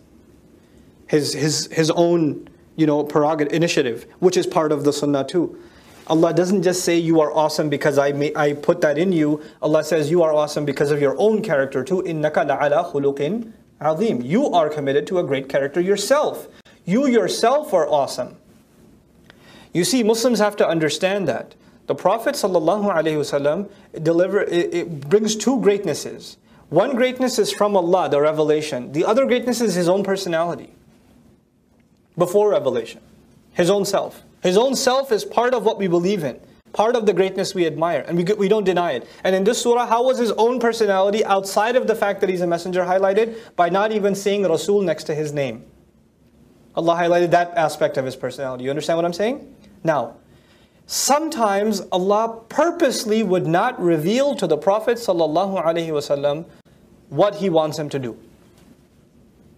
Allah could, and He did so many times. But sometimes Allah purposely did not reveal to him what he should do. And He let the Prophet ﷺ exercise his own best judgment. And as the most intelligent human being, and the most wise human being on the face of this planet, we have to believe, absolutely have to believe, that whatever decision the Prophet made on his own, ﷺ, is the best possible decision humanly possible. At the level of a human being, nobody could have made a better decision. So my conviction is, and the conviction I'm trying to share with you is, when the Prophet said, let's take, ﷺ, when he said, let's take Abu Bakr's option, let's not take the Umar option, then at the level of a human being, you could not possibly have made a better decision. The only one that has the authority to say there is a better decision possible cannot be a human being, it has to be Allah. And the only one that sends the correction and says, no, you shouldn't have let them go, the only one that can be that is Allah. If you understand that, then you understand the word dhanb. Dhanb comes from the word dhanab. Dhanab means the tail of an animal. And dhanb is used for sins or deeds that aren't evil in and of themselves, but their consequences are bad. I'll say that again. If the deed is evil in and of itself, lying, cheating, stealing, robbing, murder, that's a sayyi'ah. That's an evil and ugly thing in and of itself. A dhanb is not a sayyi'ah. A dhanb is something that may be good, may be bad, but definitely its results are undesirable. Just like a tail is not necessarily a bad thing, but what comes out of it is pretty bad. That's the logic. You understand? Now, the Prophet ﷺ takes a decision. He makes the decision, we should set the prisoners free. Who's the only one who could have known the results of this decision will not be desirable? Allah. That's why it's a dhanb. That's why it's a dhanb. Dhanb, another implication of dhanb is that which is embarrassing. Because the tail is the embarrassment. Tail is actually there's poetry like that. The nose is considered the point of pride in Arabic poetry, and the tail is considered the point of embarrassment. So there was a tribe that called themselves Anfun Naqa. Anfun Naqa, the nose of the camel. So because that's the point of pride and it's a high animal, so we have a lot of pride. And the poet that used to diss them used to call them Dhanabun Naqa. So he used to call them the tail of the camel. Because that's a good diss. Now, what am I trying to tell you? The Prophet ﷺ, even though he's done nothing wrong, even though he's made the best possible human decision, and he hasn't violated any revelation at all, is still embarrassed. He's still embarrassed before Allah. Because he expects so much more from himself. And so Allah says, you should make istighfar for your dhanb. And by the way, this ayah came before or after? Before the fact. Whatever dhanb you think you have, whatever thing you're embarrassed about that you didn't think you did so well, just make istighfar for it. And what's amazing is, by the way, dhanb is always singular for the Prophet. Allah never says, فَاسْتَغْفِرْ لِي ذُنُوبِكَ. Like Allah is saying there's one thing you're embarrassed about or something that sticks out, just okay, make istighfar for that. And you know what's even more beautiful? Even more beautiful. This word dhanb will come in the next surah. لِيَغْفِرَ لَكَ اللَّهُ مَا تَقَدَّمَ مِنْ ذَنْبِكَ وَمَا تَأَخَّرَ. So Allah may forgive whatever dhanb you may have done, Prophet. Whatever dhanb may have happened from you. But you know, in the same exact passage, what does Allah say? When He talks about believers, وَلِيُكَفِّرَ عَنْهُمْ سَيِّئَاتِهِمْ. So He can forgive their actual sins. He compares dhanb of the Prophet to the sayyi'at of the mu'mineen. Subhanallah. So, you know, when we read these ayat in translation, there's a problem. So Allah may forgive your sins, and people start thinking, what sins? And then some ulama, unfortunately, in our past even wrote, oh, the Prophet made minor sins. Ma'adallah. We don't accept that. Our scholars, our tradition is not one way. People said a lot of stuff in our tradition. Some of it acceptable, some of it not. Like we talked about in the story of Dawud alayhi salam, right? So the things you can accept when you read them, and even if you don't accept them, we make dua for those scholars, but we don't take what they said. Or at least I can't, in good conscience. But then alhamdulillah, we have scholars of great insight that offer this picture into, look at the surah, look at where it's coming, look at the context in which it's being mentioned. Put the picture together and you'll appreciate something about the Prophet ﷺ that you didn't. And the last comment about them now. So them, strategic error, which can only be called an error by the divine. As at the human level, it's not even an error. Another thing. When a general loses in a battle, are the soldiers are blamed or the general is blamed? Even though the soldiers messed up. He gave the right instructions, they didn't follow through or whatever. The one who will take responsibility for it all will be the general. If you're the store manager and your sales are less than what's expected, the CEO will come and ask the employees or the manager? He'll ask the manager. You have to seek forgiveness. If there's any shortcoming, then you have to seek forgiveness for yourself. Why? Because you're the believer of, and that's what al-mu'minin and al-mu'minat is doing there. Ask forgiveness for the mu'minin and the mu'minat because you're in charge. I'll ask you first. And so seek forgiveness on their behalf too. You should consider their mistake yours. You should own their mistakes because you're their leader. That's the leadership of the Prophet ﷺ. And through his leadership, we are learning what true leadership is. That when you and I as leaders our employees, our volunteers, people who work under us, when they make a mistake, it's not their mistake, it's my mistake. I wasn't enough of a leader. Allah tells the man who never made a mistake in leadership, you take ownership of any mistakes your following makes. فَاسْتَغْفِرْ لِذَنْبِكَ وَلِلْمُؤْمِنِينَ وَالْمُؤْمِنَاتِ وَاللَّهُ يَعْلَمُ مُتَقَبَّلَكُمْ وَمَثْوَاكُمْ. And Allah sees your coming forward, your place of change, where you've come from, and He knows where you're going to be staying. مَثْوَاكُمْ مَقَامُكُمْ حَيْثُ تَسْتَقِرُّونَ. Where you're going to be staying. Allah says, Allah knows the constantly changing situation that you people are going to go through. You're not going to be in one place. Mutaqabbal, you're constantly going to be, changing. And you're going to be meeting things. You're going to be meeting new challenges over and over and over again. And finally, you will be in one place in your mathwa. And Allah knows that. So this dunya is called mutaqabbal, or mutaqallab, sorry, I keep mispronouncing it. Mutaqallab, and Allah knows your mathwa. Mutaqallab, once again, you keep changing. From taqallub. يَوْمَ تَتَقَلَّبُ الْقُلُوبُ وَالْأَبْصَارِ يَخَافُونَ يَوْمًا تَتَقَلَّبُ فِيهِ الْقُلُوبُ وَالْأَبْصَارِ. Hearts are going to be changing, turned over. So Allah knows when you head forward, when you head backwards, and how Allah will give you different kinds of instructions. So with that, inshallah ta'ala, we'll conclude our first dars on Surah Muhammad. Hopefully we can finish it in the next session and start even the longer surah, Surah Al-Fath. Barakallahu li wa lakum. Assalamu alaikum wa rahmatullahi wa barakatuh. أعوذ بالله من الشيطان الرجيم. ويقول الذين آمنوا لولا نزلت سورة فإذا أنزلت سورة محكمة ذكر فيها القتال رأيت الذين في قلوبهم مرض ينظرون إليك نظر المغشي عليه من الموت فأولى لهم رب اشرح لي صدري ويسر لي أمري واحلل عقدة من لساني يفقهوا قولي فالحمد لله والصلاة والسلام على رسول الله وعلى آله وصحبه أجمعين ثم أما بعد. Once again, Assalamu alaikum wa rahmatullahi wa barakatuh. We're on ayah number 20 of Surah Muhammad. وَيَقُولُ الَّذِينَ آمَنُوا لَوْلَا نُزِّلَتْ سُورَةٌ. The believers would say, how come no surah has come down? Those who claim to believe said, how come no surah has come down? What this could mean, الَّذِينَ آمَنُوا, could be sarcasm. It could be Allah saying, those who claim to have iman, how come they're saying, how come a surah didn't come down? It could also be that believers heard so much trash talk from the munafiqun. Look, the Prophet wants to go to battle all on his own. There's no ayah in the Qur'an that says we should go to battle. So how come there's no Qur'an coming? And even the believers started thinking, Ya Allah, if only you sent a surah, this would end the matter. It would close the deal. So they started thinking, how come no surah comes down? Even if it comes down little by little. Nuzzilat.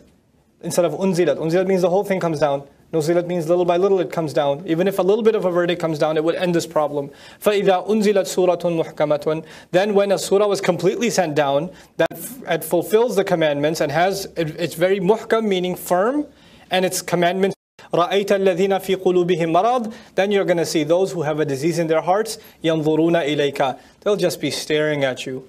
They're just, when the surah starts getting revealed and he starts reciting it, they're like, oh God, we've been campaigning this whole time, he's making this up on his own, no surah even came down, Qur'an didn't say this, it's just the Prophet saying it, and now a surah came down, so they just dead stare at the Prophet.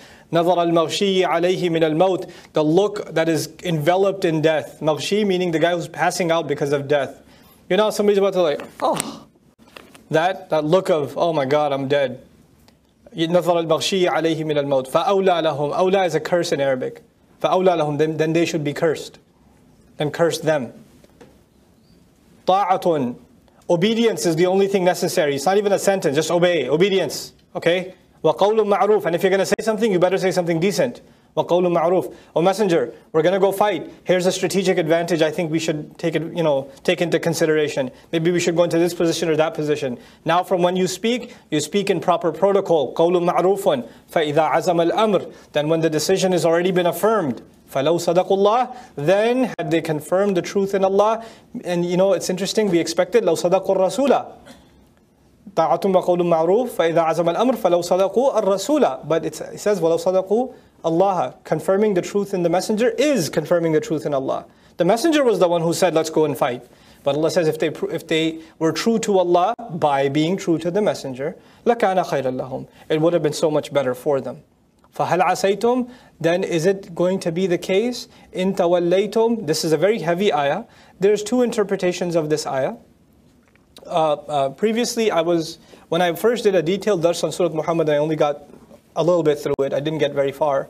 I took one interpretation, but I'm actually more convinced now of Shah Waliullah Dehlvi's interpretation of this ayah, rahimahullah. I'll share both with you. The one meaning is, فَهَلْ عَسَيْتُمْ, then is it possible for all of you, إِن تَوَلَّيْتُمْ, that if you were to turn your backs from the battlefield, أَن تُفْسِدُوا فِي الْأَرْضِ, that you are going to cause corruption in the earth, meaning you will be held liable for the corruption that happens in the earth if you don't go into battle. The enemy forces, they're out in full force. Shirk is being spread in society. It's like a cancer in Meccan society, in Arab society.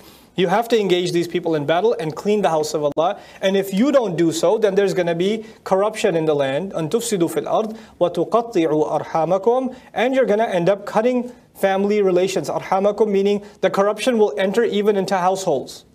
It's going to be even the closest relations of the womb will be cut if you don't engage in this battle. So one interpretation is, Allah is telling the Muslims that are about to go into Badr, if you don't go into Badr, there are some very heavy evil consequences in the entire region that are even going to affect families. تُقَطِّعُوا أَرْحَامَكُمْ, you'll end up cutting up family ties, or family ties will be cut as a result of your behavior. But the other interpretation is very interesting.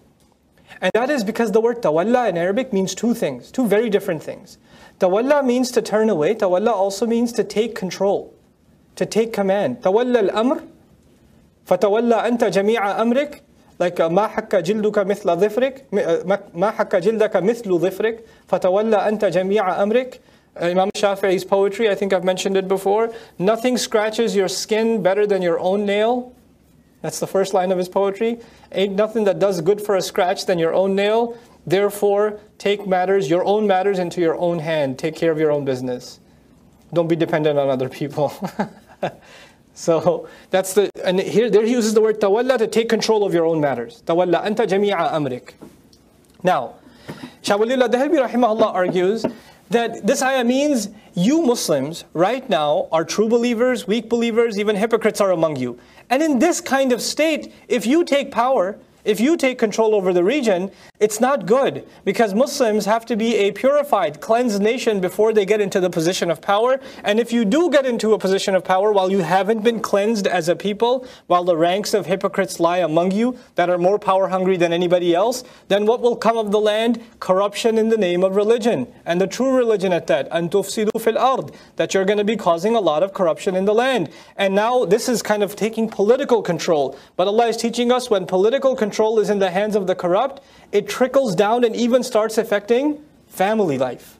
It even starts affecting families being cut. وَتُقَطِّعُوا أَرْحَامَكُمْ. So this is actually one of the great ayat in the Qur'an. If you look at this interpretation, that talks about, how sociologists and, modernists and people like that, they look at religion and say, I don't believe in organized religion because organized religion has caused corruption in society and it's been a means of oppression in world history. And they have a point. It is true. And it's so true that Allah even warned us about that. You, Muslims, if you're not cleansed as a people and you come to the reins of power, you will also be causing corruption in the land. And you will also be the reason that family relations are cut, meaning the corruption enters into the depths in the inside private walls of the homes. وَتُقَطِّعُوا أَرْحَامَكُمْ. It's a pretty powerful ayah. It's a pretty powerful statement from Allah Azza wa Jal.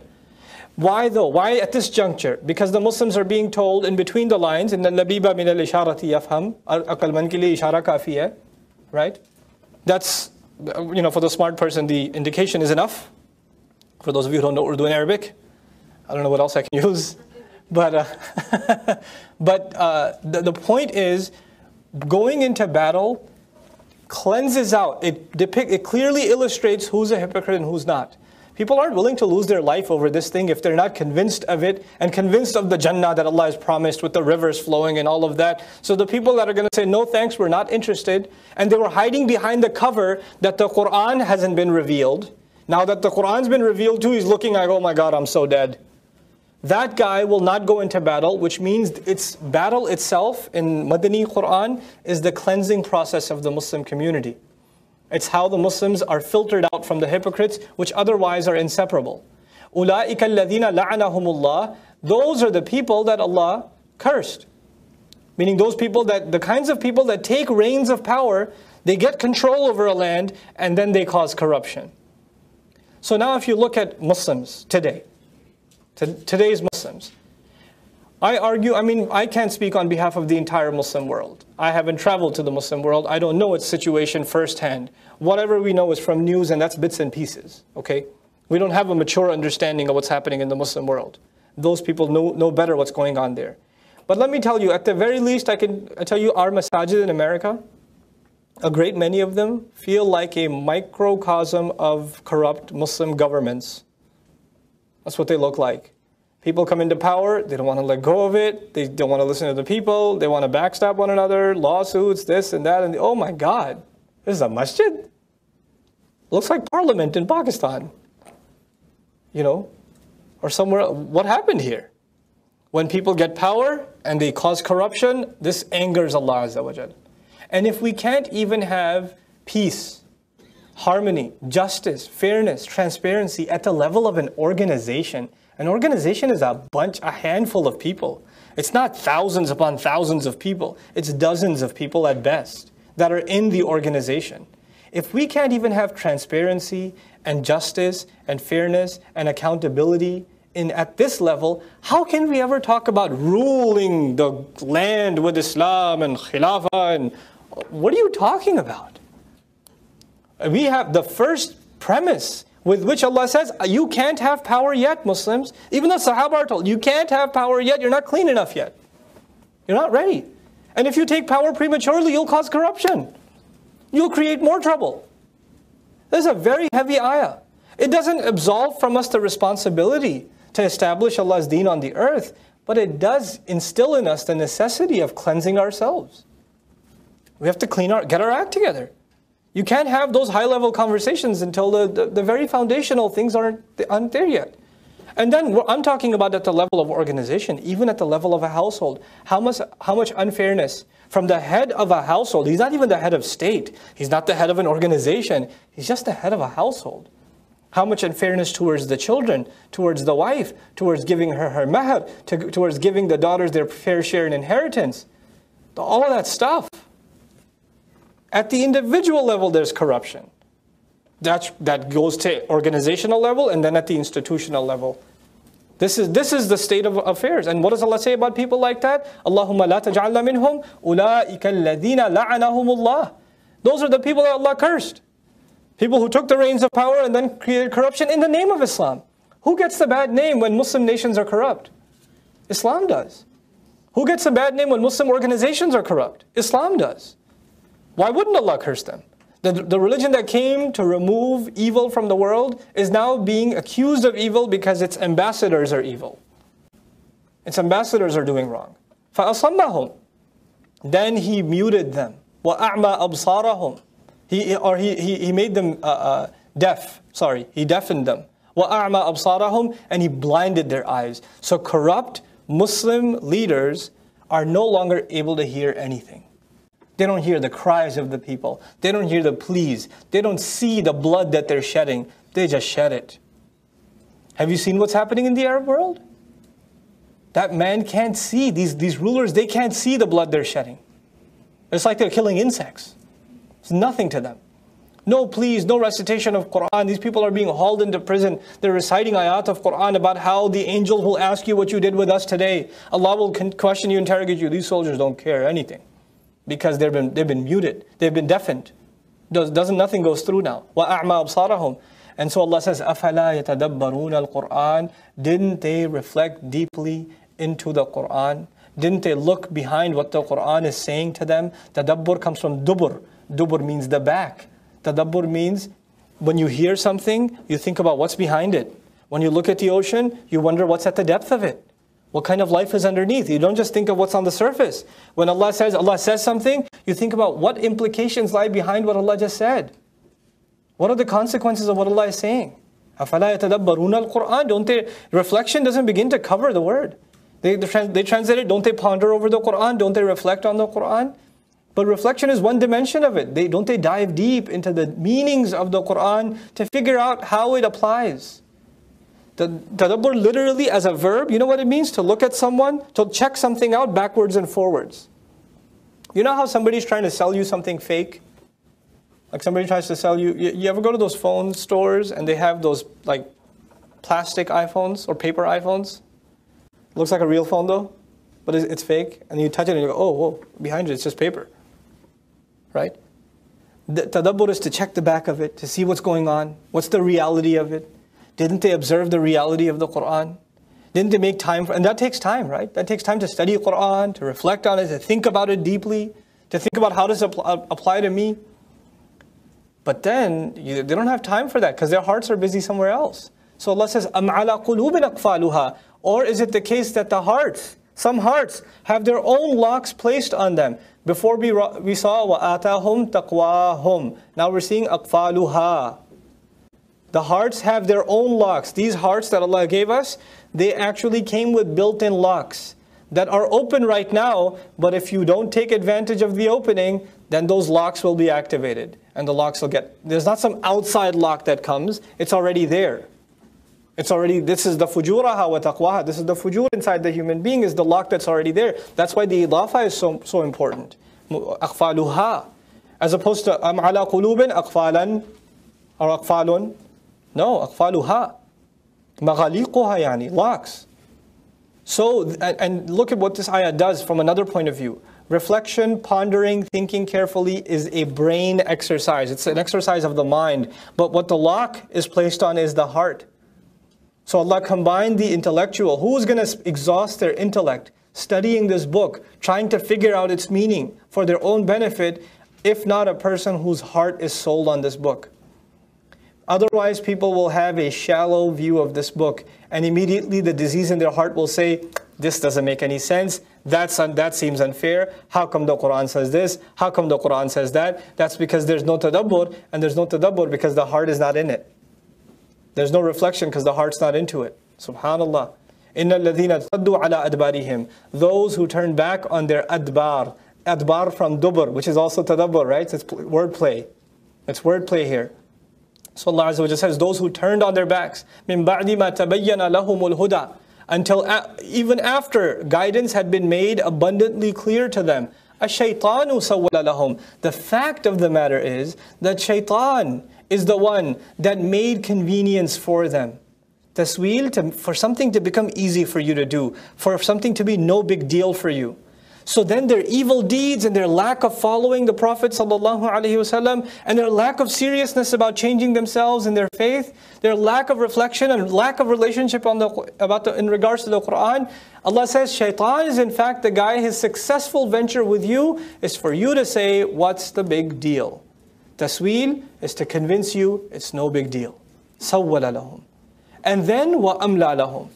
Imla in Arabic, to fill you with long-term hopes. What do you want to do? Well, first I want to buy a house, maybe start a business, do this, that, the other. Got these plans. I want to get married. I want to do this. I want to do that. I want to go to school here. I want to graduate from there. Then I want to move to this city. I want to live in LA one day. I want to live in New York City. People have aspirations and dreams. As Shaitan says, first, he made it easy for you to disregard the Qur'an. Easy for you. It became no big deal for you. Because as the Qur'an has nothing for you. Once that happened, the aspirations Allah wants you to have, gardens with those rivers flowing, homes, company of the righteous, those aspirations are not being given to you now.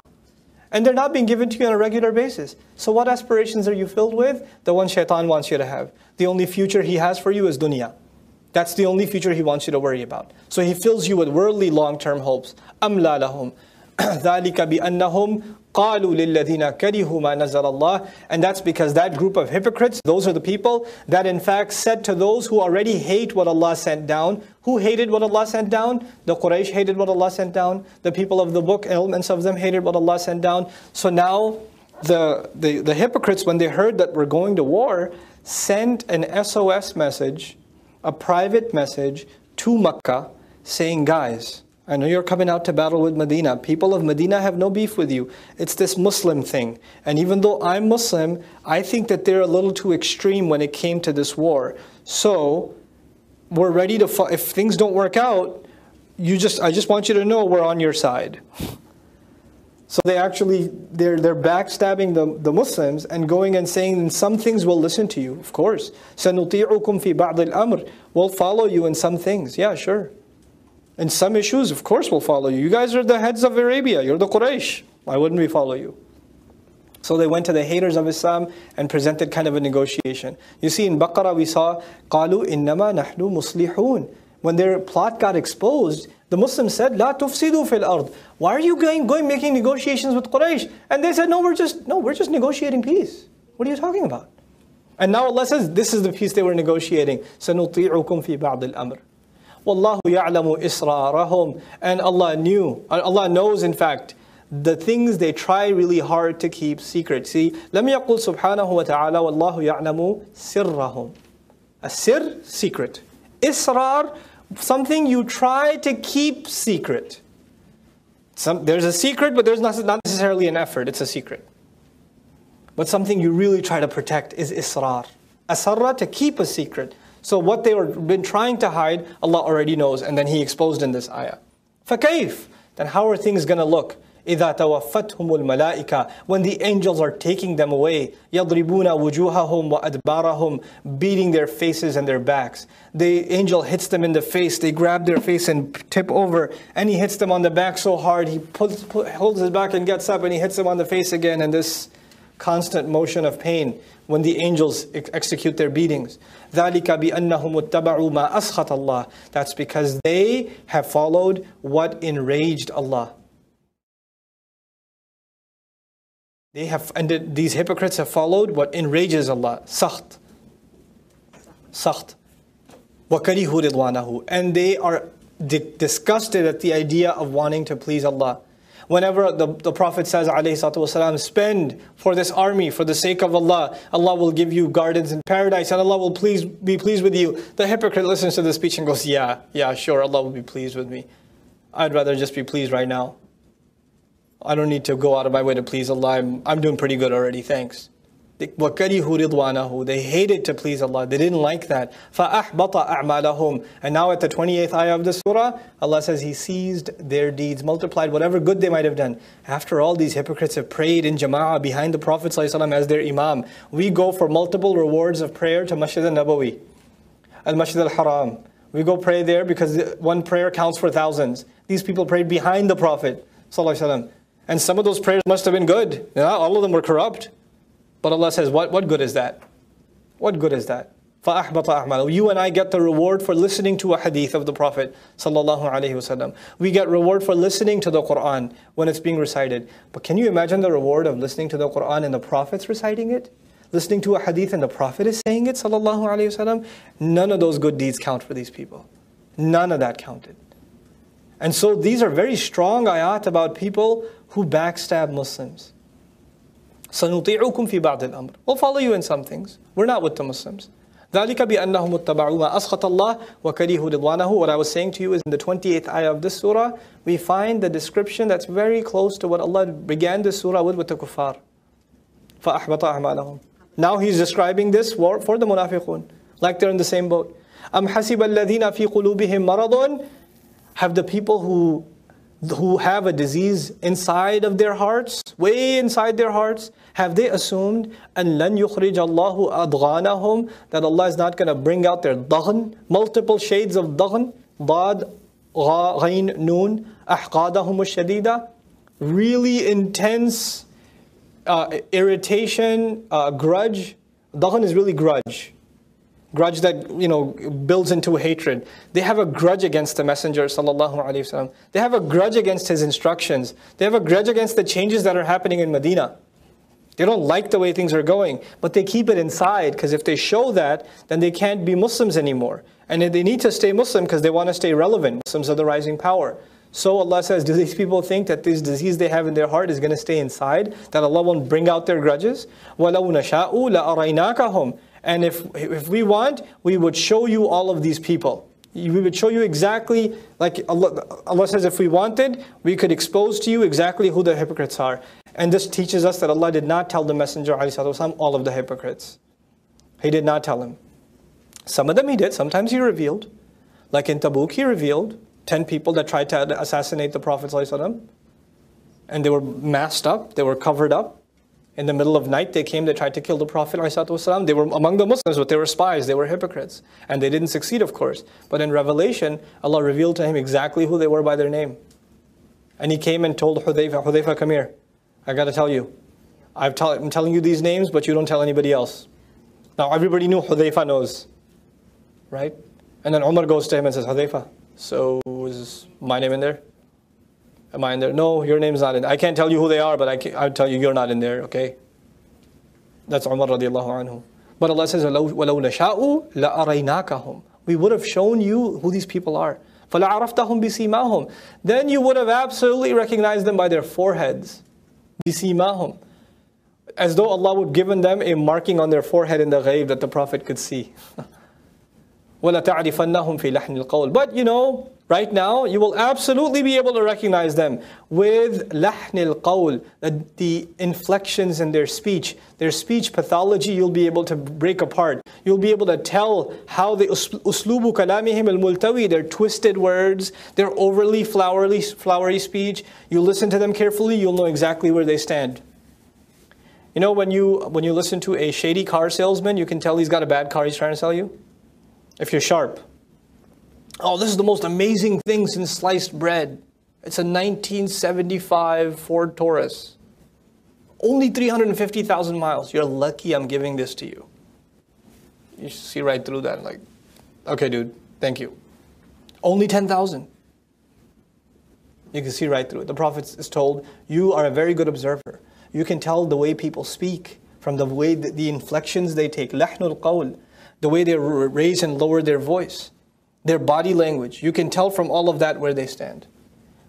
There's no surprise that the Prophet ﷺ, Allah even describes in this ayah the Prophet's ability ﷺ, of figuring people out when they open their mouth. And He's telling us through that, you don't just observe what people say, you also observe how they say it. You have to observe how people say things. Body language is important. Speech pathology is breaking speech apart is important. Figuring it, dissecting is important. وَلَتَعْرِفَنَّهُمْ فِي لَحْنِ الْقَوْلِ وَاللَّهُ يَعْلَمُ أَعْمَالَكُمْ. And Allah, in fact, He knows your deeds. Your speech is one thing, your actions are another. That's a hypocrite, right? So Allah says, you'll see their speech is very elaborate. And Allah knows where your actions stand.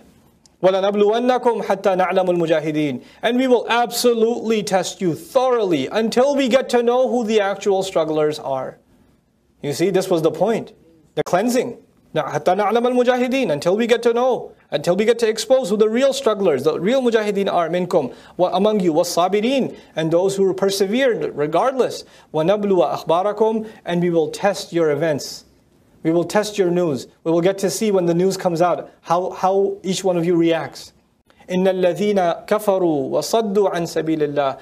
No doubt those who have disbelieved and have obstructed others from the path of Allah. The surah began with these exact words. إِنَّ الَّذِينَ كَفَرُوا وَصَدُّوا عَنْ سَبِيلِ اللَّهِ. There are two editions here. The first edition is إِنَّ. The second edition is وَشَاقُّ الرَّسُولَ مِن بَعْدِ مَا تَبَيَّنَ لَهُمُ الْهُدَى.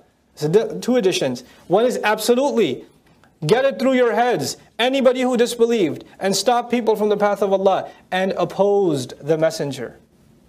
He didn't even say opposed Allah. He said opposed the messenger, sallallahu alayhi wasallam. Who's included now in this conversation? The munafiqun are.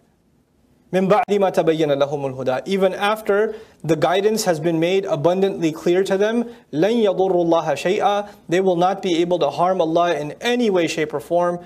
وَسَيُحْبِطُ أَعْمَالَهُم. And soon Allah will take a hold of all of their deeds and nullify them. يَا أَيُّهَا الَّذِينَ آمَنُوا أَطِيعُوا اللَّهَ وَأَطِيعُوا الرَّسُولَ وَلَا تُبْطِلُوا أَعْمَالَكُم. This is wow bayaniyah. All those of you who have iman, obey Allah. That is to say, obey the messenger. This is not and. This is not obey Allah and obey the messenger. This is obey Allah, i.e. obey the messenger. That means obey the messenger and don't cancel out all of your deeds. وَلَا تُبْطِلُوا أَعْمَالَكُم. These three surahs that we're about to study, Surah Muhammad, then Surah Al-Fath, and Surah Al-Hujurat. These three surahs are the Qur'an's comprehensive course on what does it mean to respect Allah's messenger, sallallahu alaihi wasallam. If somebody wants to study what's our relationship with the Prophet ﷺ, what does it mean to be loyal to him? What does it mean to show him respect? How important is it to obey him? These are the three surahs you study. It's a comprehensive course. It's the Muhammad section of the Qur'an. These three surahs. I mean, of course, the Prophet's mentioned elsewhere too, sallallahu alaihi wasallam. But these are the most comprehensive cases. وَلَا تُبْطِلُوا أَعْمَالَكُمْ. And do not end up cancelling out all of the good deeds that you've done. Muslims are being told, look, you were with him in Mecca. You migrated with him. You were among the Ansars. You're going to help in the battlefield. But you disobeyed this messenger once, deliberately, openly, defiantly. And all of that good that you may have done is gone. Don't cancel out your good deeds. إِنَّ الَّذِينَ كَفَرُوا وَصَدُّوا عَنْ سَبِيلِ اللَّهِ ثُمَّ مَاتُوا وَهُمْ كُفَّارٌ. No doubt those who've disbelieved and have stopped others and themselves from Allah's path, then they died while they were in a state of disbelief and rejection. فَلَنْ يَغْفِرَ اللَّهُ لَهُمْ. Then Allah will not be forgiving them. When Allah says Allah will not forgive somebody, this happens only a few times in the Qur'an. Do you know what it happens for? There's only two kinds of people Allah says Allah will not forgive them. Allah says about the mushrikun, إِنَّ اللَّهَ لَا يَغْفِرُ أَنْ يُشْرَكَ بِهِ. Allah will not forgive that shirk should be committed with Him. Who were the people of shirk? The mushrikun of Arabia first of all, and then anybody else after that. What's the only other case? إِنَّ الْمُنَافِقِينَ فِي الدَّرْكِ الْأَسْفَلِ مِنَ النَّارِ سَوَاءٌ عَلَيْهِمْ أَسْتَغْفَرْتَ لَهُمْ أَمْ لَمْ تَسْتَغْفِرْ لَهُمْ لَنْ يَغْفِرَ اللَّهُ لَهُمْ. Well, it's the same for the hypocrites. Whether you ask Allah to forgive them, the Prophet is told, whether you ask for their forgiveness, or you don't ask, Allah won't forgive them. Two groups of people Allah says He won't forgive. People of shirk, who die in shirk, and people of hypocrisy. This ayah applies to both. Those who've disbelieved, they've stopped others and themselves from Allah's path. They died in this way, in this disbelief. This disbelief could have been exposed, could have been hidden. The hidden form of it is nifaq. The exposed form of it is shirk and kufr. فَلَنْ يَغْفِرَ اللَّهُ لَهُمْ. Then Allah will not be forgiving them. فَلَا تَهِنُوا. Then don't become weak. Don't become soft. You know, the Prophet warned, ﷺ, this ummah, one day it will come, they'll become weak. Why will other nations eat away at you like wolves eat off of its prey? Why will that happen? عَلَيْكُمُ الْوَهَنِ. The same word was used. You will be suffering from wahan. فَلَا تَهِنُوا. Don't be weakened. وَتَدْعُوا إِلَى السَّلْمِ. And don't call to peace negotiations now. This is not the time. And don't call to surrender. Salm also means surrender. وَأَنْتُمُ الْأَعْلَوْنَ. And you are the supreme. Not even you will be. You are the supreme. وَاللَّهُ مَعَكُمْ. And Allah, while Allah is with you. وَلَنْ يَتِرَكُمْ أَعْمَالَكُمْ. And He will not take away يَنْقُصُكُمْ أُجُورَهَا. You know, He'll not take away the compensation of your deeds at all away from you. He will not shortchange you in any of the efforts you do. So at the end of the surah, as we're tying up the surah, the whole surah was dedicated to these people. Their deeds are cancelled, their deeds are cancelled, their deeds are cancelled, their deeds are seized, their deeds are wasted. And now Allah says, you people, don't get weak, stay on course. Allah will not take away even a little bit from your deeds. إِنَّمَا الْحَيَاةُ الدُّنْيَا لَعِبٌ وَلَهْوٌ. Worldly life amounts to nothing more than play and entertainment. وَإِن تُؤْمِنُوا وَتَتَّقُوا. But if you can firmly believe and truly protect yourselves from sin, يُؤْتِكُمْ أُجُورَكُمْ. He will give you your compensations. وَلَا يَسْأَلْكُمْ أَمْوَالَكُمْ. And when He gives you your compensation, this is jawab al-shart. If you can believe, if you can have taqwa, then He will give you your compensations, and then He won't ask you for your monies. So some interpret this to mean, because it's jawab al-shart, Allah will not ask you for your monies in the akhirah. Right now He will. And if He was saying, if anybody translated this ayah and He does not ask you for your monies, that is a grossly mistranslated attempt. It's really bad. If they say, and He does not ask you for your monies. Does not is impossible here, because that would be la yas'alukum amwalakum. The ayah says la yas'alkum, which makes it the response to, it's the then portion of an if statement. It's jawab al-shart, which means it has to be translated hypothetically. And in that case, He won't ask you for your compensations. This is where Arabic grammar becomes so important. Because when you study vocabulary of the Qur'an, yas'al means to ask. But yas'alu and yas'al, what's the difference? The meaning is worlds apart. The world apart. And you completely, like you're saying, oh, Allah does not ask you for your money. Well, of course He asked you for your money. Didn't He ask for infaq? Of course, we're talking about battle. What's the biggest part of any country's budget? The military. So if we're going into battle, isn't He going to ask for infaq? Absolutely He's going to ask. But He says, if you can maintain taqwa, if you can maintain iman and taqwa, and finally you will get your compensations, that will be the time you will no longer be asked anymore. Yes, Allah yas'alkum amwalukum.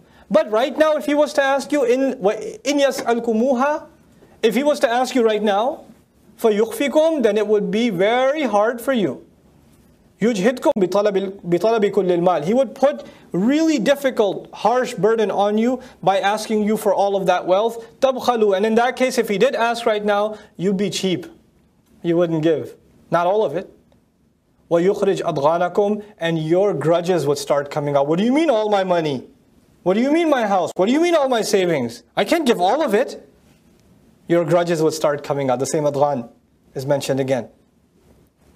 Ha antum haula'i tud'auna litunfiqu fi sabilillah. Here you people are. You are being invited to spend in Allah's path. فَمِنْكُمْ مَنْ يَبْخَلْ. And among them is some of you that acts cheaply and miserly. وَمَنْ يَبْخَلْ فَإِنَّمَا يَبْخَلُ عَنْ نَفْسِهِ. Then whoever would be cheap and would be miserly, would be greedy, then he's only being cheap and miserly against his own self.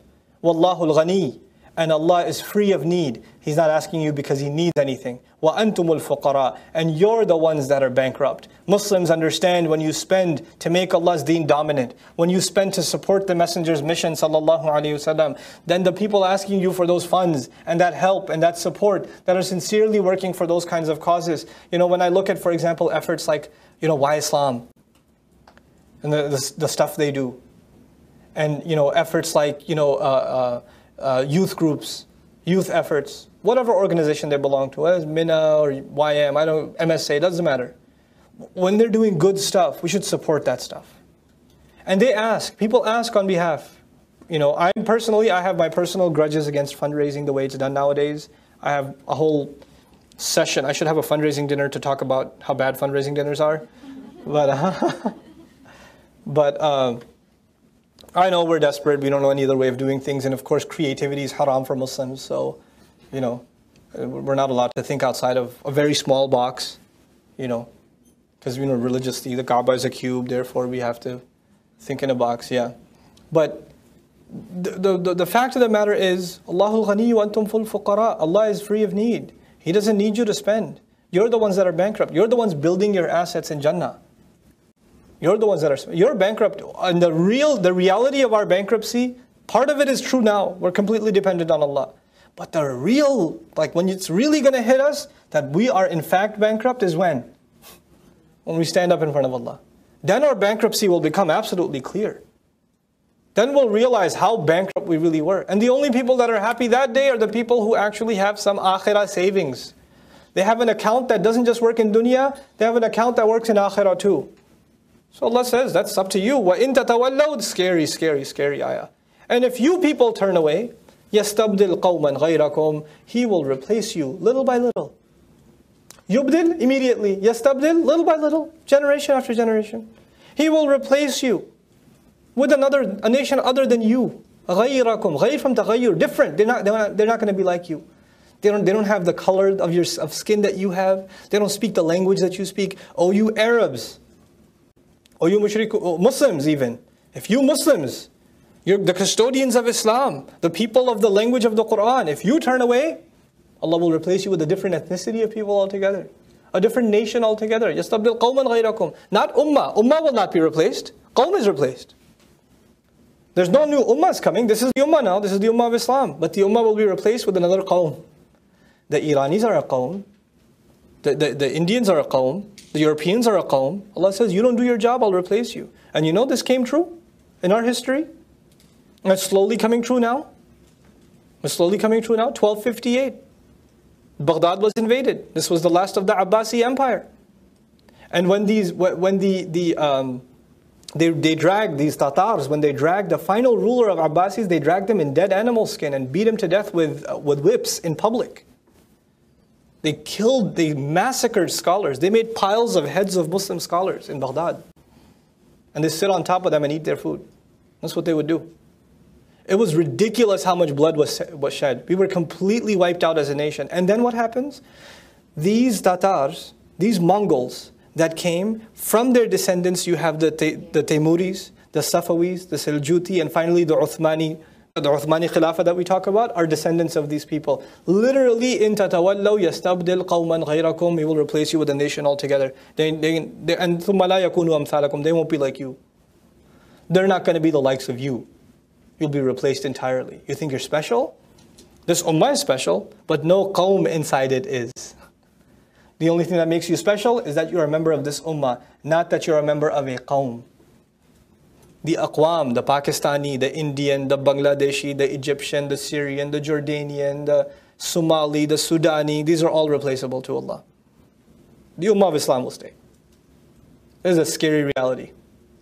And this is true, this universal principle that Allah has given to us here, in tatawallaw yastabdil qawman ghayrakum. If you turn away from the religion, look at the vast majority of the Muslim community living in the United States. You and I, even the people that come to Jumu'ah, do not represent the vast majority of Muslims living in the United States. And even amongst that do come to Jumu'ah, Jumu'ah is not indication of taqwa.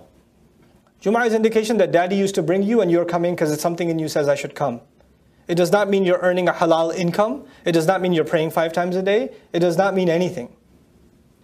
As we see numbers, we get happy. The people you see at Eid, you get happy. The reality of the ummah today, the state of affairs, not of kuffar, of Muslims, is scary. It's horrifying.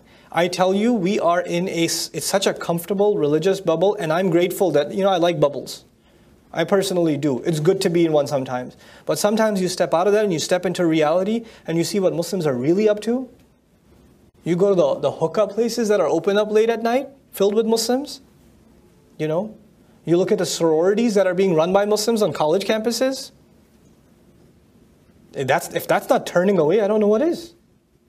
What else? How much more can you turn away from the deen? What's left? What shred of Islam is left?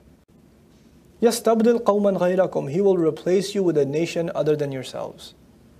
So you'll have people. And I used to remember this ayah when I used to live in Long Island, in Bayshore, and there was a brother, really good brother, mashallah, Puerto Rican, Christian guy. He walked into the masjid one day, just took shahada. Heard the adhan on the mic 2 blocks over he lived. Heard the adhan, something went inside me. I just wanted to know what this message is. Got a Spanish copy of the Qur'an, read through it, took shahada. Took shahada, starts reading the Qur'an. Comes to وَلَا تَقْرَبُوا الزِّنَا. Don't go near zina. I know, by the way, that's halfway into the Qur'an. That's Surah Al-Isra he was reading. So he started at the beginning, and in a week he's already at 17. How many of you read translation in a week of the Qur'an? This guy just became Muslim. Got وَلَا تَقْرَبُوا الزِّنَا. He was a Puerto Rican guy, used to live with his girlfriend, had a kid with her too. So he read this ayah. And he said, I had no idea that Islam doesn't allow this. He started sleeping in the backyard. Didn't even tell anybody. His wife, his girlfriend's like, what's the matter with you? Why are you sleeping outside? I can't talk to you about this right now. Just, you'll understand eventually. Sleeping in the backyard. He said, if I go inside, it's too tempting. And then eventually, he says, he actually came to me 4 weeks after. Brother, I have a problem. What's the problem? See, I had a relationship before Islam, and this is a girl, and she's Christian. Is it okay for me to marry her? I was like, yeah, bro. So I did a nikah at his front porch. His extended family came. They did a nikah in the front porch. A few brothers in the masjid went, and we just did their nikah. Okay? And subhanAllah, and I look at people like that and I say, man, you people turn away from deen, Allah, one by one, He'll start replacing you with people that will value this deen for what it is. They'll appreciate it for what it is. They won't take it for granted. They won't take it as something annoying that my parents passed down to me. Oh, they have value for it, man. It's at a different level. They won't be anything like you. They hear the ayat of Qur'an, even in translation. I know African American communities I've gone to. They're just reciting, they're reading the English translation, and they're crying their heart out. They're just crying their heart out. They're so moved by it. And I'm like, English? Yep, that's enough. That's how inclined their hearts are to the word of Allah. And we're being replaced. Literally, aqwam are being replaced. إِن تَتَوَلَّوْا يَسْتَبْدِلْ قَوْمًا غَيْرَكُمْ ثُمَّ لَا يَكُونُوا أَمْثَالَكُمْ. Then they will be nothing like yourselves. May Allah Azza wa Jal not make us of those that get replaced, and make us of those that do change themselves and never become of those who turn back from Allah's deen. بارك الله لي ولكم في القرآن الحكيم ونفعني وإياكم بالآيات وذكر الحكيم.